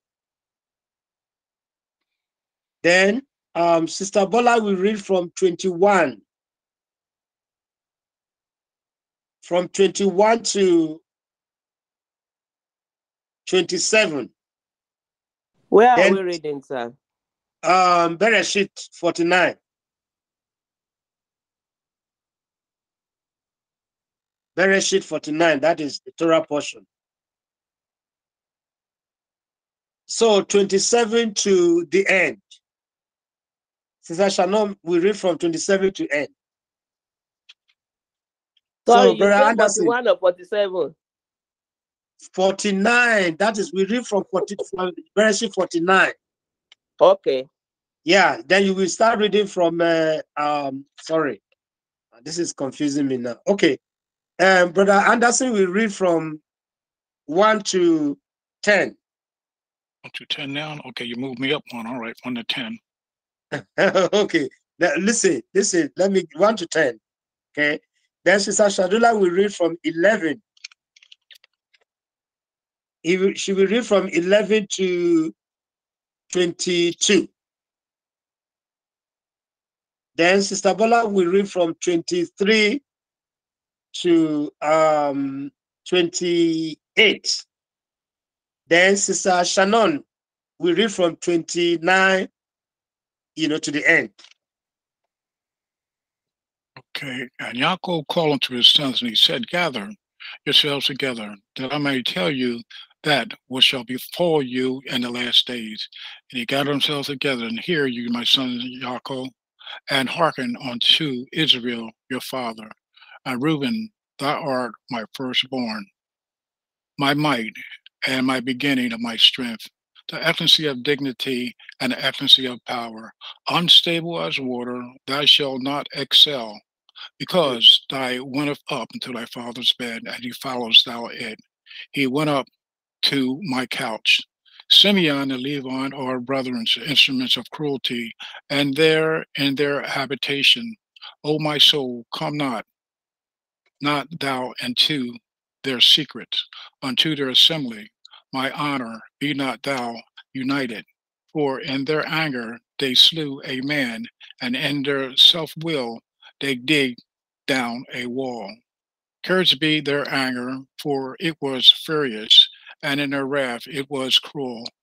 I will divide them in Jacob and scatter them in Israel. Judah, thou art whom thy brethren shall praise. Thy hand shall be in the neck of thy enemies, and thy father's children shall bow down before thee. Judah is a lion of wealth from the prey. My son, thou art gone up. He stooped down and crouched as a lion, and as an old lion, who shall rise him up? One more. The servant shall not depart from Judah, nor the lawgiver between his feet, until Shelah comes. Until him shall the gathering of his people be. Binding his donkey to the vine, and his donkey's colt to the choice vine. He washed his garment in wine, and his robes in the blood of grapes. His eyes are darker than wine, and his teeth whiter than milk. Zabulon dwells at the seashore. He is a haven for ships, and his border is unto Zidon. Issachar is a strong donkey, lying down between two burdens. And he saw that a resting place was good, and that the land was pleasant. And he inclined his shoulder to bear a burden, and became a subject to slave labor. Dan rightly rules his people as one of the tribes of Israel. Dan is a serpent by the way, an adder by the path, that bites the horse's heels so that its rider falls backward. I have waited for your deliverance, O Yahweh. God, a raiding band raids him, but he raids its heel. Bread from Ashur is rich, and he gives delicacies of a sovereign. Naphtali is a deer let loose. He gives word of elegance. Yosef is an offshoot of a fruit-bearing tree, an offshoot of a fruit-bearing tree by a fountain. His branches run over a wall. Okay. Sister Bola? Yes, sir. Yeah, you read from 23 to 23 27. to 27. Oh, Yes. 28. Okay. Oh, 28. Okay, Yeah, 28. 23. I mean, 27. Okay. 27. And the archers have bitterly grieved him, shot at him, and hated him. But his bow remained in strength, and the hands of his hands were made strong by the hands of the mighty one of Jacob. From there is the shepherd, the stone of Israel, from the earth of your father, who helps you, and by the Almighty who bless you with blessings of the heavens from above, blessings of the deep that lies beneath, blessings of the breast and of the womb, the blessings of your father Hazazel, and blessings of my ancestor up to the limits of the everlasting hill. They are on the head of Joseph and on the crown of the head of him who was separated from his brother. Benjamin is a wolf that tears in the morning. He eats prey, and at night he divides the spoil. Amen. All these are the 12 tribes of Israel, and this is it that their father spake unto them, and blessed them, every one according to his blessing, he blessed them. And he charged them and said unto them, I am to be gathered unto my people. Bury me with my fathers in the cave that is in the field of Ephron the Hittite, in the cave that is in the field of Machpelah, which is before Marim, and in the land of Canaan, which Abraham bought with the field of Ephron the Hittites of the possession of a burying place. There they buried Abraham and Sarah his wife. There they buried Isaac and Rebekah his wife, and there I buried Leah. The purchase of the field and the cave that is therein was from the children of Heth. And when Jacob had made an end of commanding his sons, he gathered up his feet into the bed, and yielded up the ghost, and was gathered unto his people. Hallelujah. Here we see Yaakov Hallelujah. call his sons, and he said, come together, that I may tell you what is going to befall you in the ends of days. Assemble and listen, O sons of Yaakov, and listen, Israel, your father. Listen to Israel, your father. This is very, very interesting. It is interesting in the sense that here an old man, a very old man, was about to depart this world. And he called his children to himself. We should remember that Jacob called his sons and he said, come to me.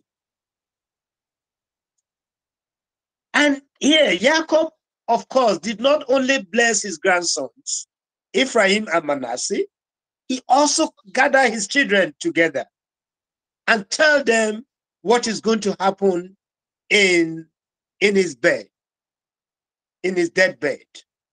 You see, we get to understand the meaning of prophecy here. Time may not permit me to go into that. See, the concept and definition of prophecy, it is not what we made to understand today. It's not. Now, is speaking words. Now, Jacob gathered them together at his bed. And this happened, in ancient Africa, where when your parent, when they're about to sleep, when they're about to die, they will gather all their children together and barack them and pray for them. So the same thing Jacob was doing here. He gathered them together as bed and he revealed to them what is going to happen to them. And the blessing were carefully constructed and appropriate to the individuals. Jacob carefully constructed the beraha, the blessings, and he appropriated that blessing into individual. They were often based on the past behavior that was projected beyond the life of these sons to their descendants. Jacob said, he started from his first son. He started with his first son. Reuben, you are my first son, my firstborn, my power, and the beginning of my strength. So, you are my power, the beginning of my strength. That is to say that Reuben came at the time when Jacob was full of strength and power.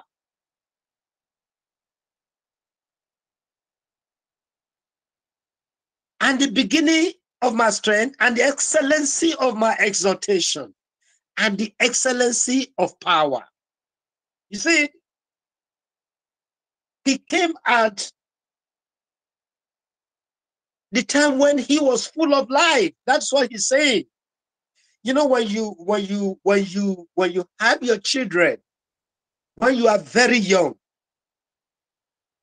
okay, it comes at that particular time, it comes with vigor, with strength, with power, with so much energy.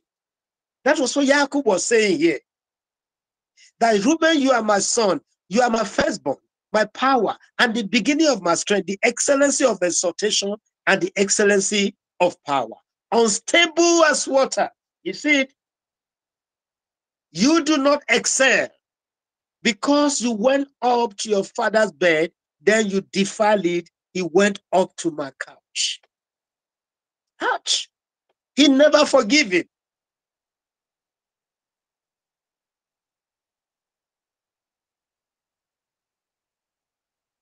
So Reuben, he did not give him the double portion of a preeminence that is usually reserved for the first sons.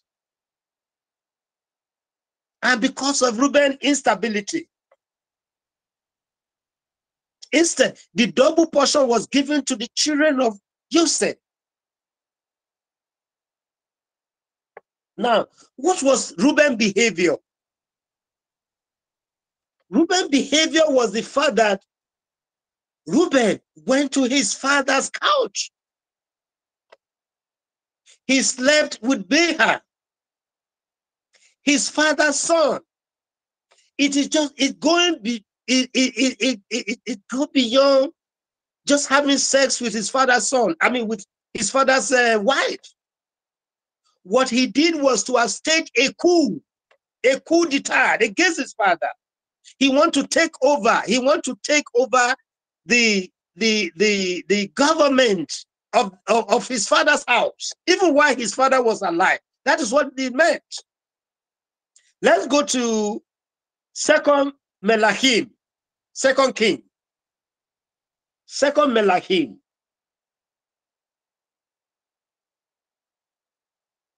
No, sorry, 1 Melachim. 1 Melachim, 1 King.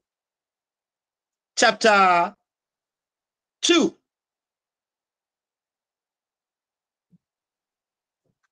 Chapter 2 from verse, hold on. Let me get my,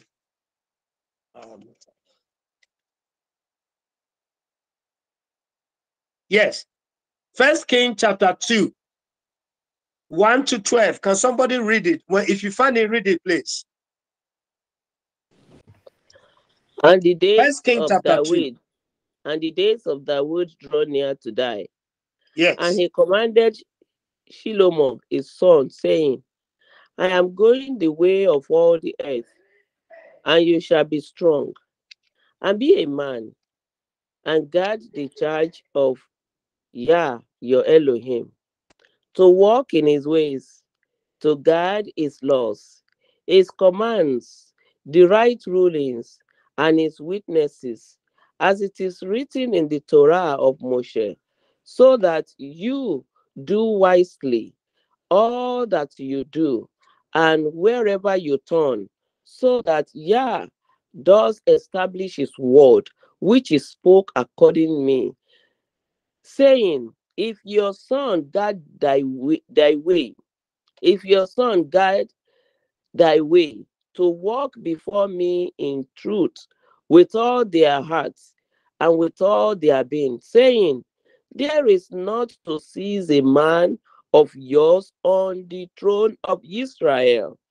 And also you know what Joab, son of Turuah, did to me, and what he did to the two commanders of the armies of Israel, to Abner, son of Ner, and Amasa, son of Yetta, that he killed them and shed the blood of battle in peace, and put the blood of battle on his belt that was around his waist, and on his sandals that were on his feet.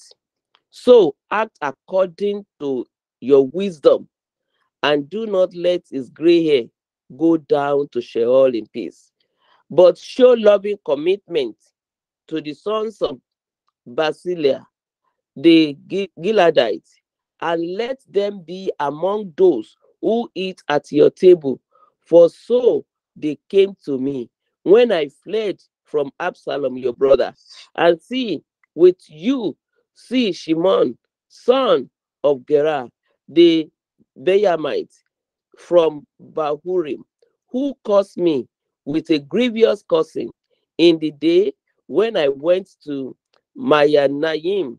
But he came down to meet me at the Yadin, and I swore to him by Yah, saying, I shall not put you to death with the sword. And now do not leave him unpunished. For you are a wise man, and know what you should do to him, and shall bring his gray hair down to Sheol with the blood.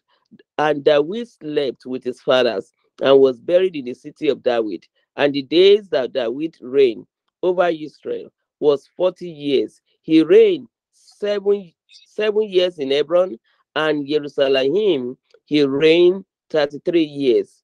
And Solomon sat on the throne of his father David, and his reign was firmly established. Amen. Hallelujah. Now, exactly Hallelujah. this is what Yaakov did, is what Dawood or Dauda did. When he was about to die, he called Solomon and told him, I'm going the way of all the earth. You see, this place actually dismisses the lives of a Christian going to heaven. I'm going the way of all the earth, and you shall be strong and be a man, and guide the charge of Yahuwah your Elohim. He gave the instruction to Solomon to guide the instruction of Yahuwah Elohim and to walk his ways, to guide his laws, his command, his right ruling, and his witnesses, as it is written in Torah of Moshe, so that you do wisely all that you do, wherever you turn. So he gave it, just like Yaakov was giving instruction to his children, telling them about what is going to happen to them.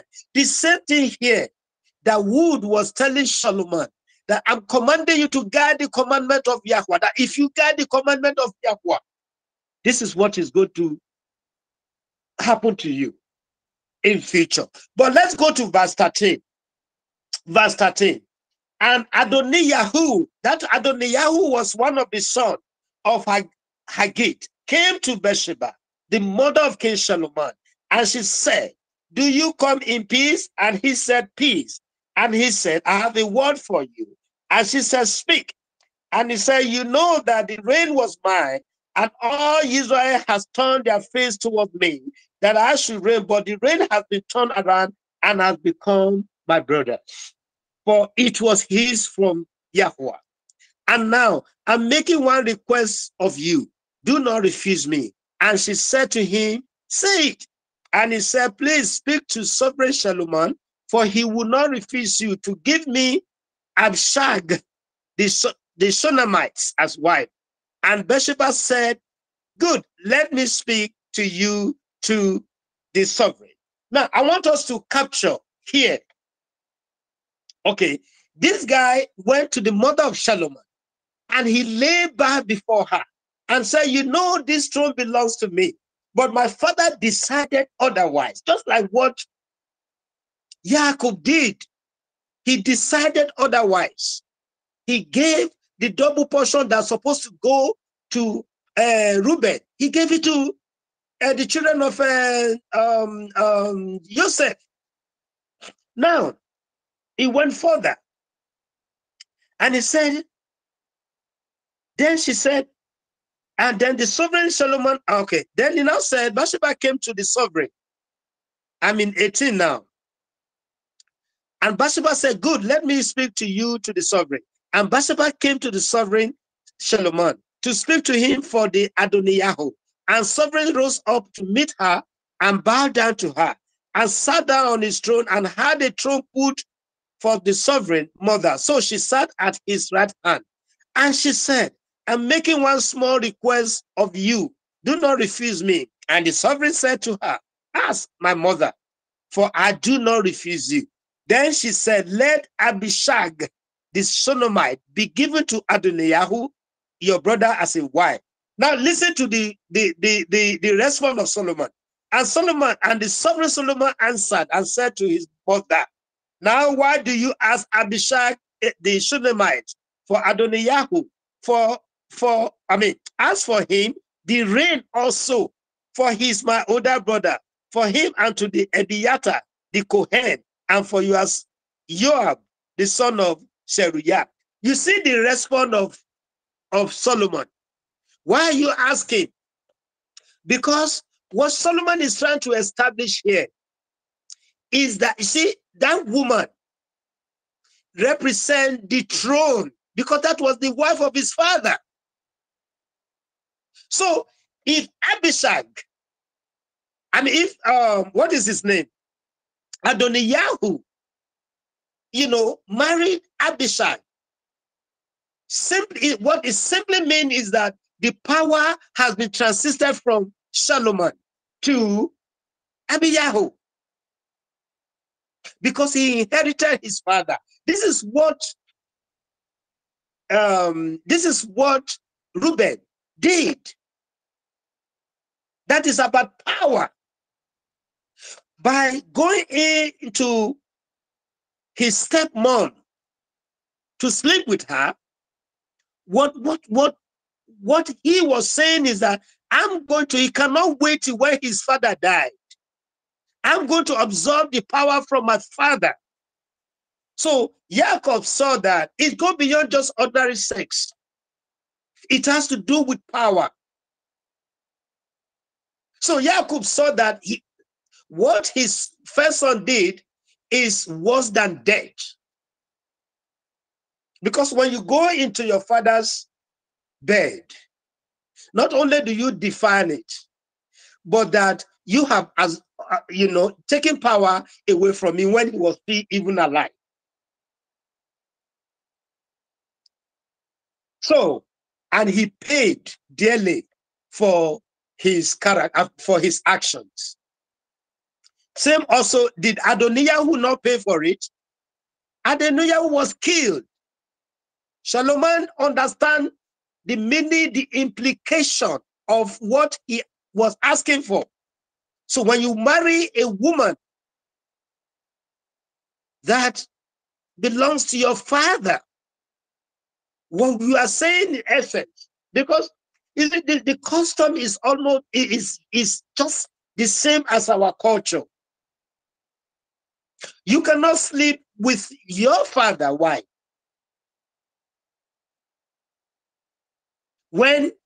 Even when it's no more, alive, even when you take over as a king.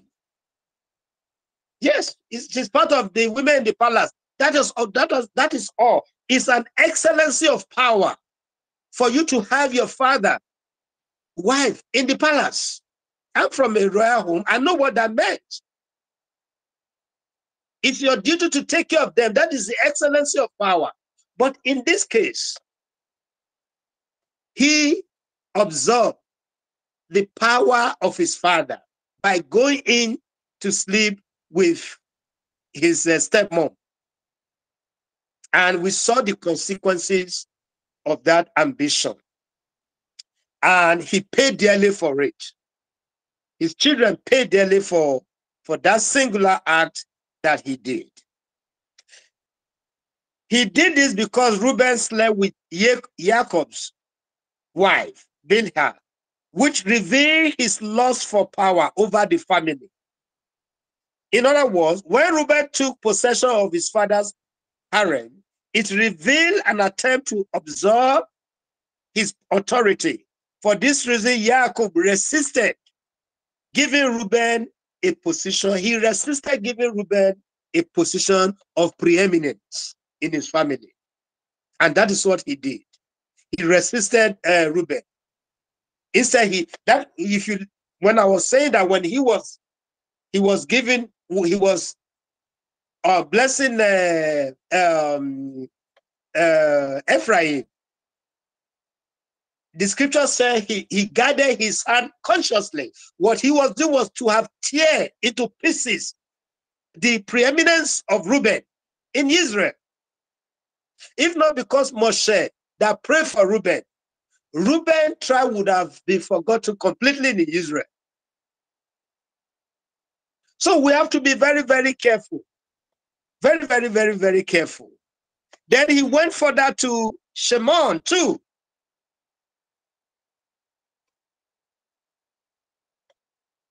He went further to Shimon and Lua. Let's read 49. We're in 49, verse 5. What did he say? He says, Shimon and Lu are brothers. Their weapons are implements of violence. Let my being not enter their council. Let my esteem not be united to their assembly, because they slew a man in their displeasure, and they lame an ox in pleasure. You see, Simeon and Lu, they are brothers, they are blood. So Jacob was saying that if they united, if I allow them to be together, if I leave them in Israel, they will tear, they will tear his children into pieces because of their anger. So I will not allow that to happen, because they are brother, they are blood, they are the same blood. Semen, they may be even be twins, because Jacob said they are brothers. I remember my two boys who are twins. They always call themselves brothers. They are brothers. See, what the A we do is what the B we also do. So Jacob said here, I sincerely believe that Shimon and Luz are twins, because that's what Jacob said. They are brothers. And he said their weapons are implements of violence. So let my being, let my nefesh, not my nefesh, don't allow my nefesh to rest in their counsel. Because if that happens, they will destroy my house. And he said, let my being not enter their council, let my sin not be united for the assembly, because they slew a man. And look at it. He was not even happy, not because they slew a man, but because they killed innocent animals. See? They kill innocent animals.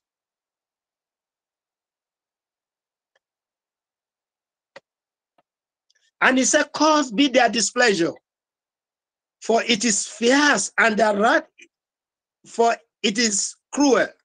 I divide them in Jacob and scatter them in Israel. See, even though a land was given to Simeon, it was a very little portion that was given to Simeon. Very little. But you don't even hear of that ethnic group, you know, that tribe. What of Lu? Even though they are inheritance of Abba, he scattered them in Israel. All of them, part of them are with Yehuda, all the tribe of Israel, he scattered them. They are, you know, Kohanim. They were scattered.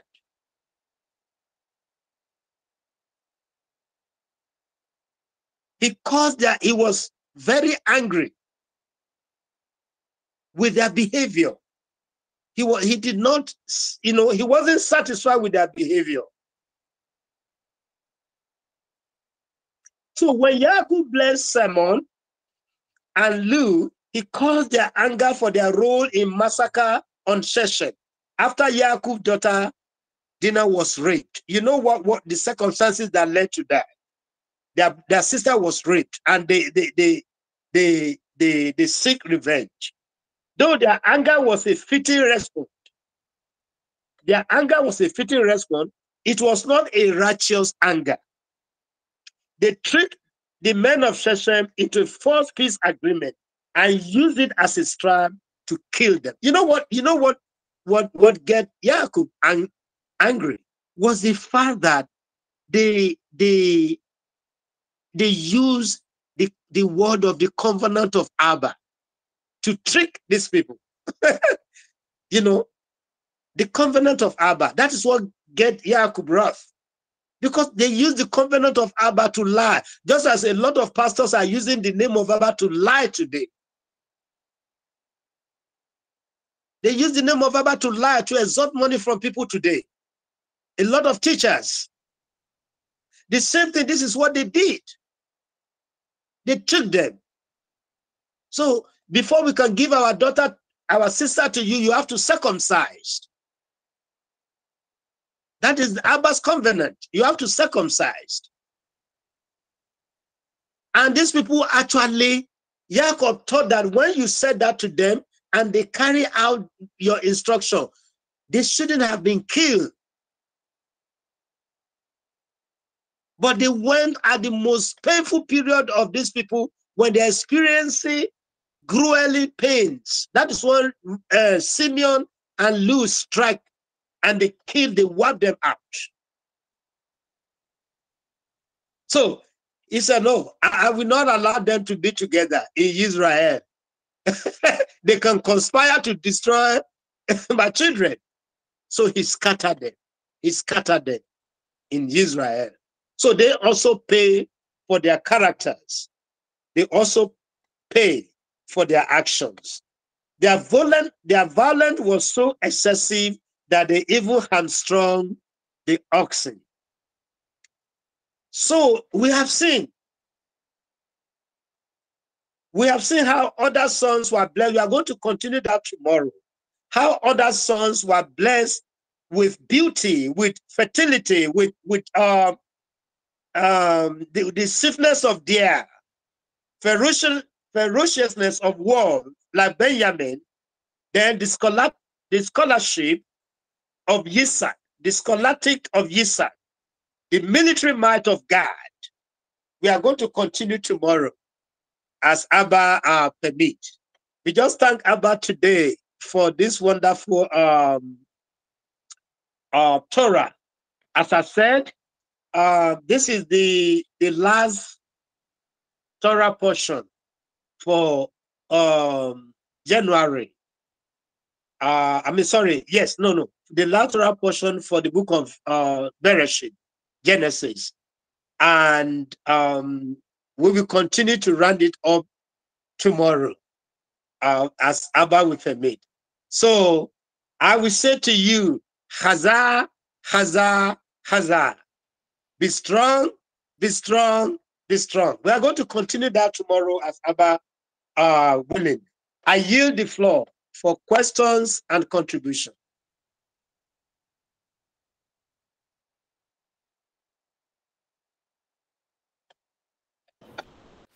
All praises to the Most High. We thank Him for this session. It was this poor session.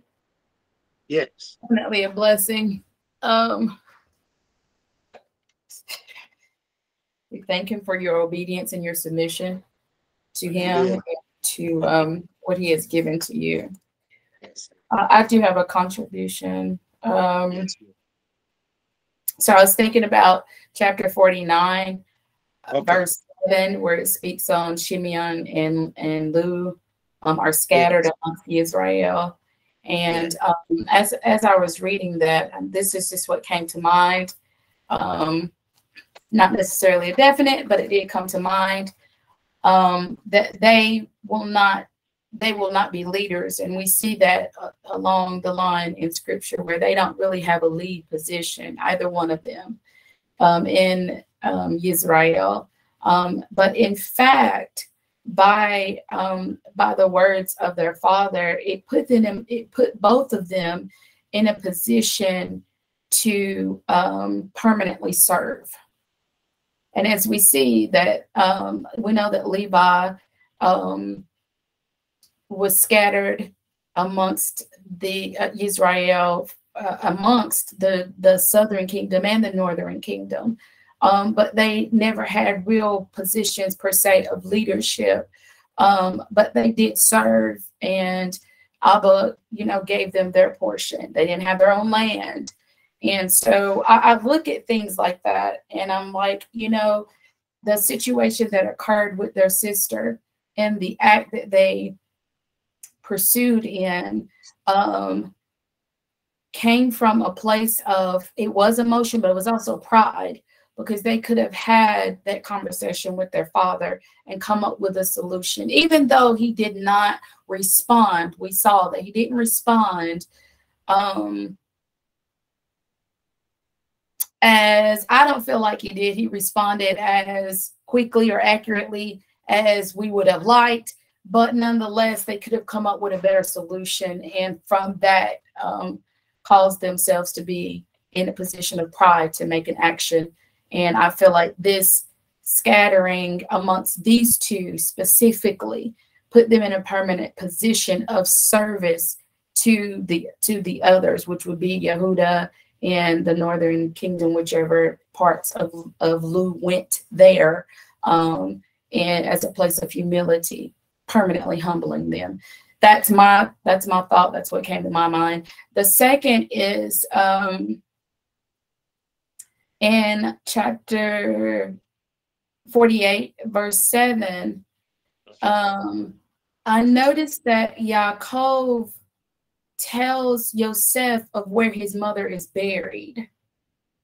And in thoughts of that, I thought, when I was thinking about it, I was like, why was he reminding Yosef of where his mother was buried?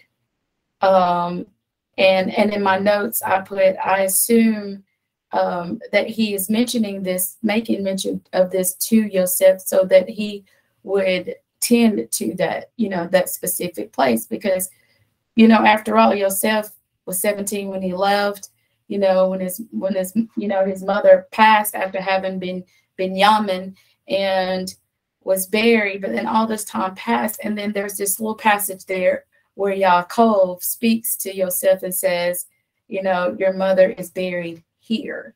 And then we go down to chapter 49, which gives me an answer as to the question that I had in chapter 48 of verse 7. Chapter 49, verse 31 states that Yaakov buried Leah in the cave where his father and his mother was buried, and also where his grandfather Abraham and Sarah was buried. And so when I'm looking at that, I thought, wow, you know, although he didn't love Leah as much as Raquel, he honored her. At the end of it all, she was buried in the very cave with his mom, his dad, his grandfather, his grandmother, and where he would also be buried. And I wrote in my notes here that I believe this is, you know, I believe that it was also Abba honoring Leah. And that we must understand that when Abba favors us, no matter what others think, he will position us in honor even in death. And that is what Abba did at the end of it all between the two sisters. One not being so loved, but was loved by Abba. Even though her husband didn't love her as much as he loved her, Abba kept his eyes on her. Abba remembered her.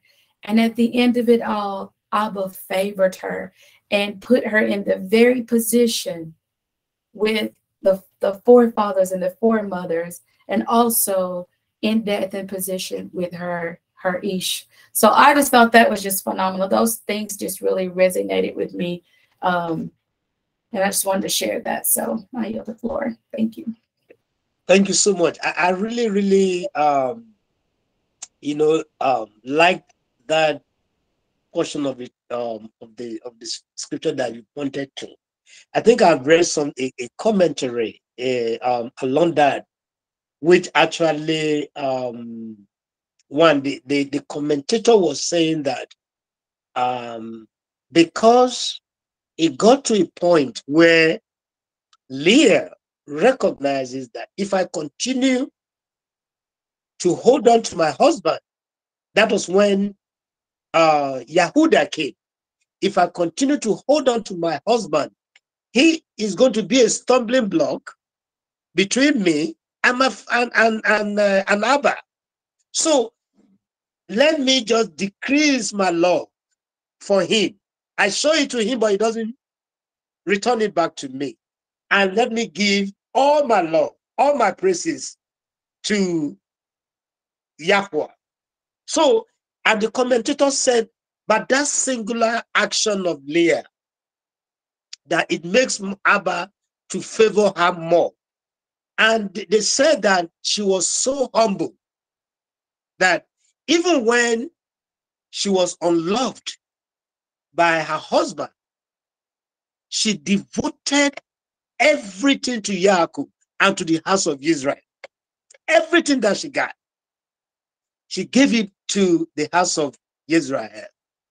So that was what actually, according to commentators, it said it was Abba that even put it in the heart of Yaakov to bury her in that place.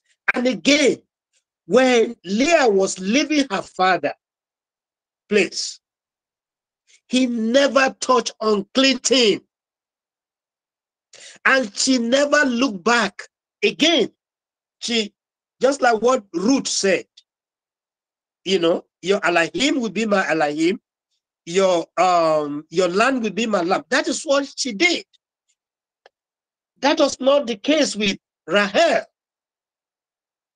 Rahel took her father's mighty ones when she was living.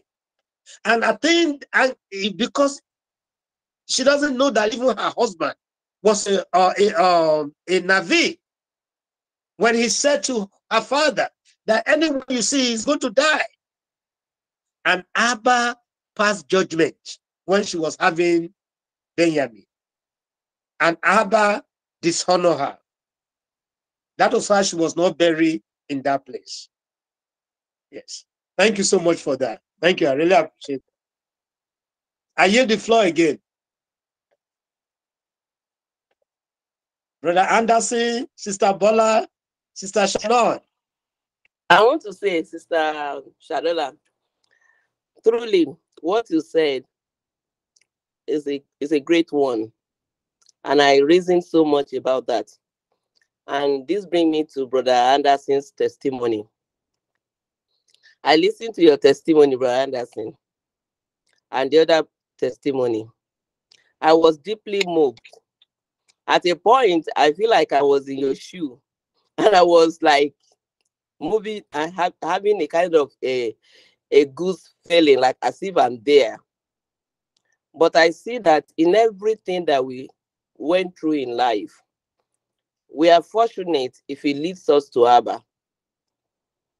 That is what I've seen in the life of Leah. Leah went through unloved situation, and her opinion is not matter. Whatever is going on with her, the husband is not looking at her side. And it makes his children to be not what she wanted them to be. Because the children also saw what their mother is going through. And they wanted to, they rebelling. And they were not acting fine. It's very painful when you go through a situation where you are not loved. Where you did everything. But my joy at the end, as Sister Shadola said, and like our brother Anderson testimony, he led both of them to Abba. And that is one thing I want to take away from this. That no matter the situation, if we give the situation to Abba, everything will work for our good.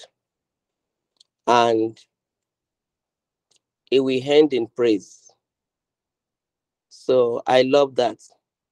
And for me, Abba has been leading me to my roots. And it's been making me happy.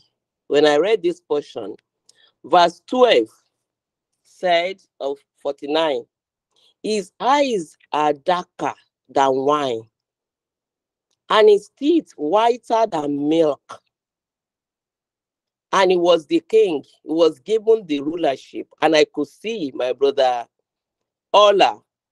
You see, we used to have joke among black among ourselves. We say, black people, the only thing you see in them is their eyes and their teeth. You will see nothing other than their milk teeth. And we are really blessed with having teeth. If my brother Ola smile now, even though we cannot see his face very well, that milk teeth will come out. Can you smile? Brother Ola. I smile now. And I note in my book, I said, this is a black man. And I beginning to see my husband like he looked like Abraham. And one day I told him that, hey, you look like Father Abraham. This is us. We might be the blind Israelites. It might be the time of Gentile, and we are still blind. We couldn't get our way back to Abba. And this is the way I see the race, the black race. Look like all of us in Africa and blacks, our eyes are blind. That we are true Israelites. We are the children, we are the people that Abba loved. And if you look at the whole world, we are hated and we are not loved. It's our blind time, and it's the time of Gentile.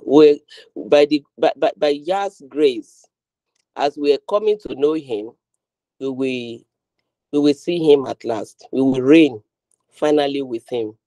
And I begin to read, and I begin to see, as I begin to read this portion, I begin to see that it says in verse 9, Yehuda is a lion's club.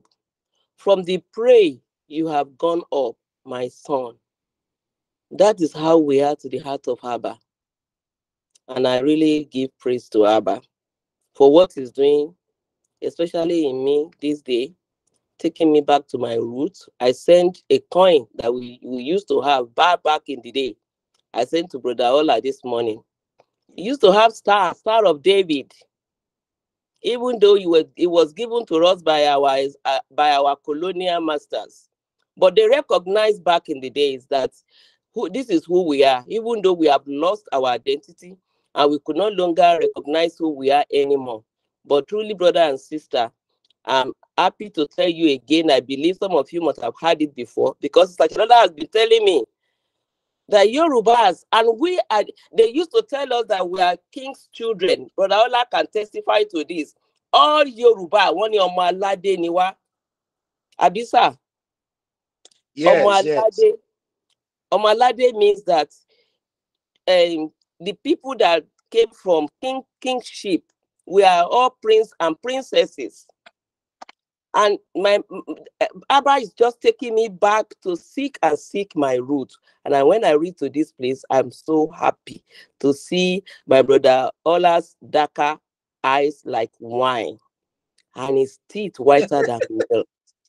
That's really encouraged me and making me to know that truly I'm from Yehuda's tribe, and I'm one of daughters of Abraham. I'm really happy. And marrying our father's wife, we don't let father's wife go. Anybody that died in the family, we have the culture of these people.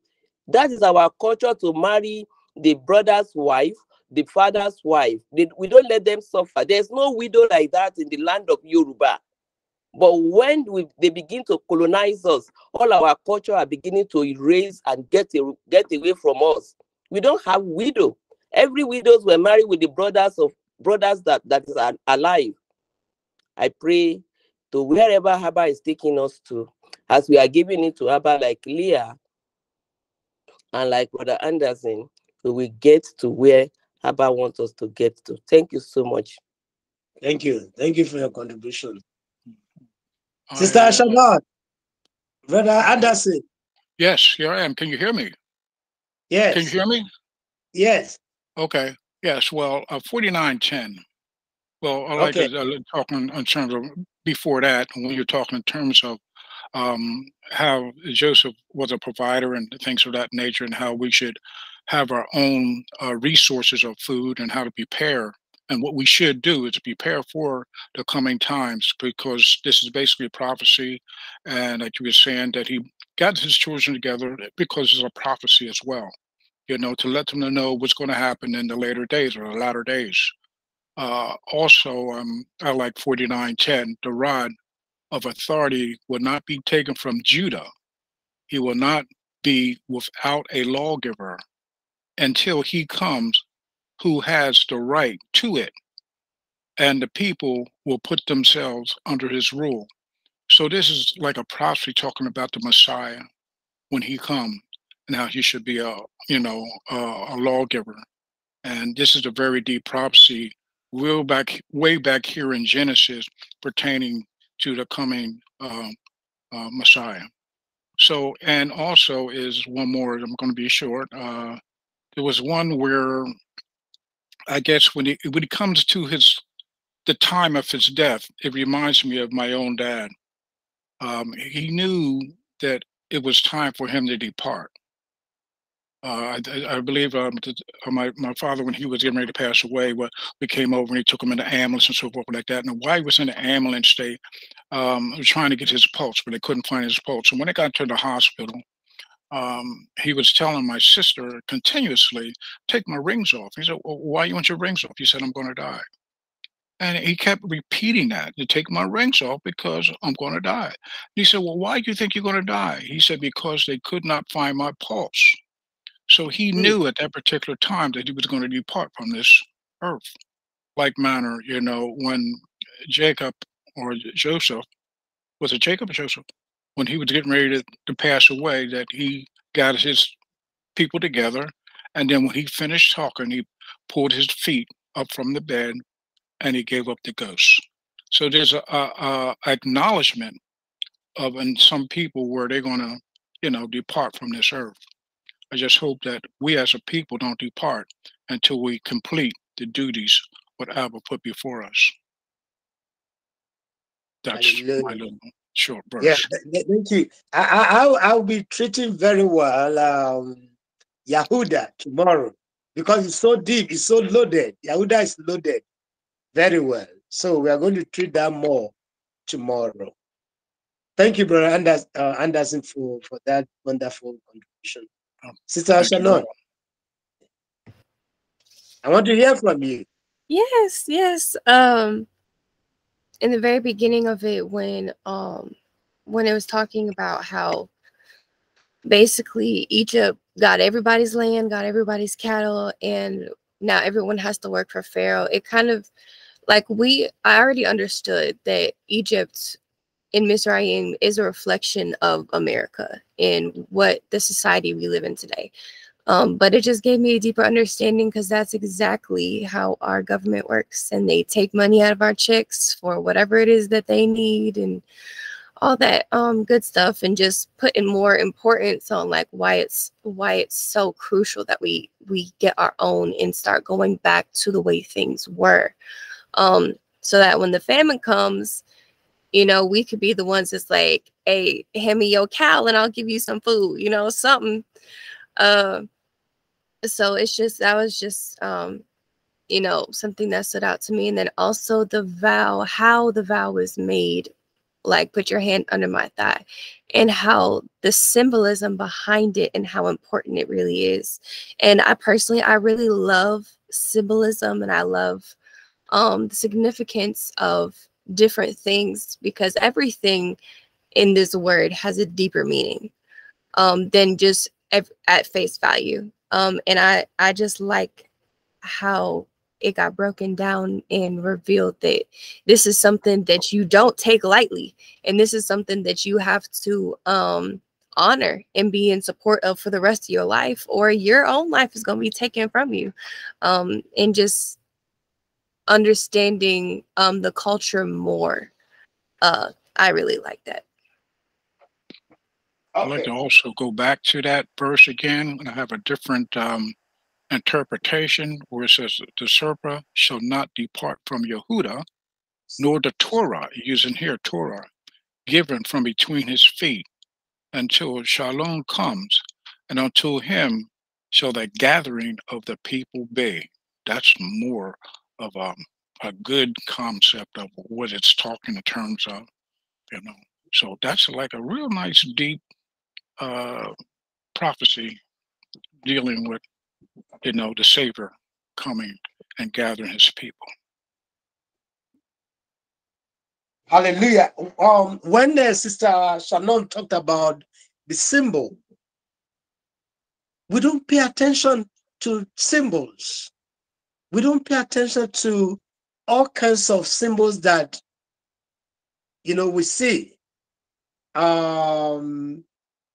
in different places. Even in most of these congregations, see, symbolism it explains something that's more deeper, that we don't even understand what it is. I bought a book called Signs and Symbols. I was looking from my little library. I don't know where I kept it. Maybe it's inside my car. I bought it for me to be able to understand different symbolism, different symbols that ordinarily we don't pay attention to. So just like when I was explaining the tie, that's a powerful symbol. It is so powerful that it touches the center of your heart. Take an oath, and it's an oath. Take an oath with my tie that you are going to be truthful to me. You are going to do this. It's life, and it's life forever, and power too. So that is what Yaakov made Joseph to do. That if I die, don't bury me here. You take me back to our land, Israel, where my fathers are. That's where you bury me. So let's see how, how Abba, through the Torah, it's explaining a lot of things that ordinarily we wouldn't have known. Like, for instance, I was doing research on Yehuda, the scepter. Look, I didn't even know the significance of the scepter, the rod. That rod symbolizes authority and power. And I'm going to explain that tomorrow. Because this is in my family, because of where I came. If you don't have that symbol of authority, if you become a king and you don't have that rod in your hand, you don't have nothing.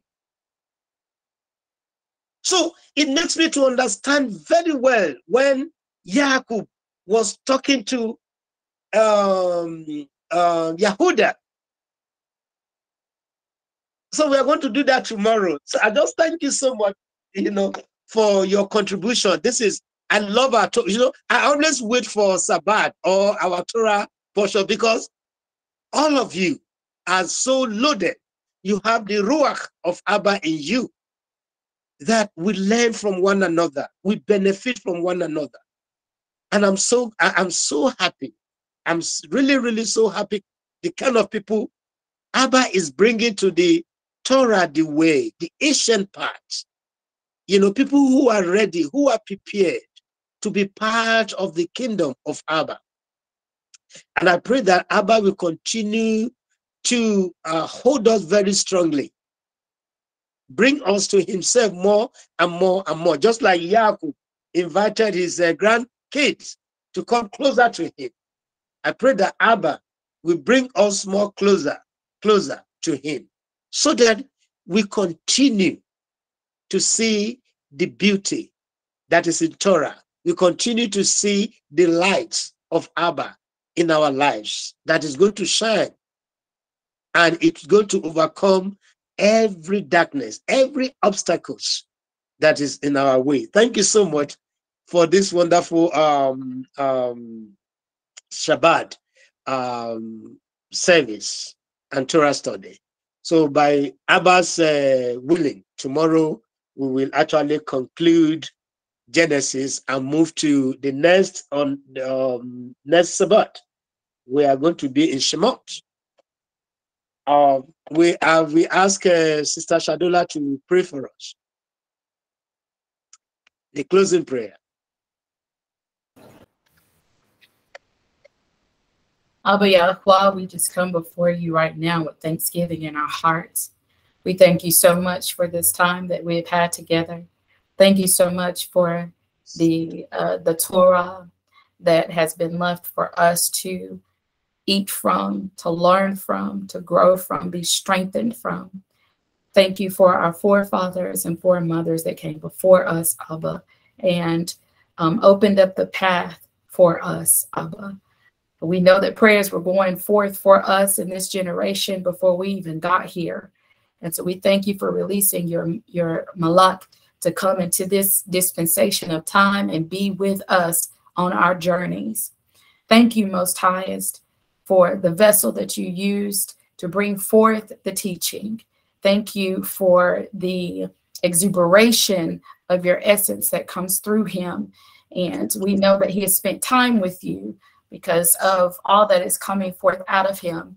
We just ask that you continue to download and to pour into him more of what you desire as he pours out and releases. And we pray for every one on this platform today, and every one of our lives, Abba, where you are present and you are with us, you are speaking to us, you are helping us on our journeys as individuals and collectively. And it shows when we come together. And this is what pleases you.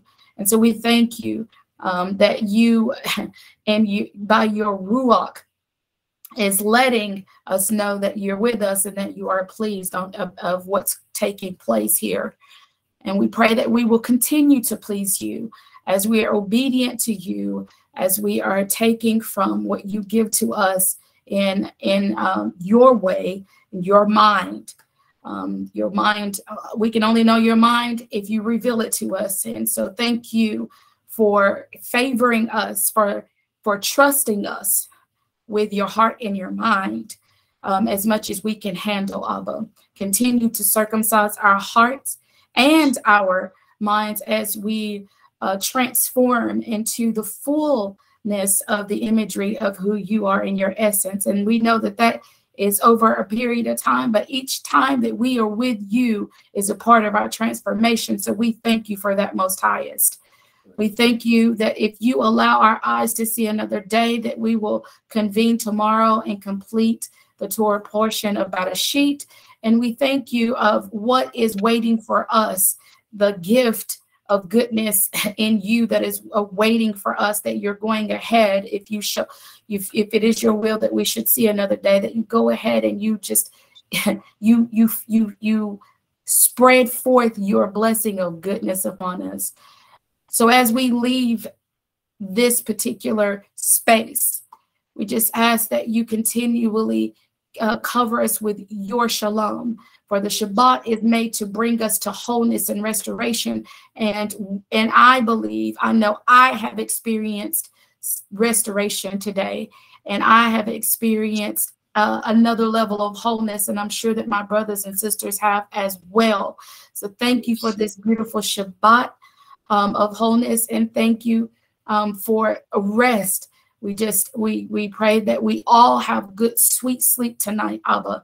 And then in whatever way you choose to speak to us in the dream world, Abba, that we will be conscious and attentive and understand what you're saying. Bring forth the understanding and clarity of what you are saying to us.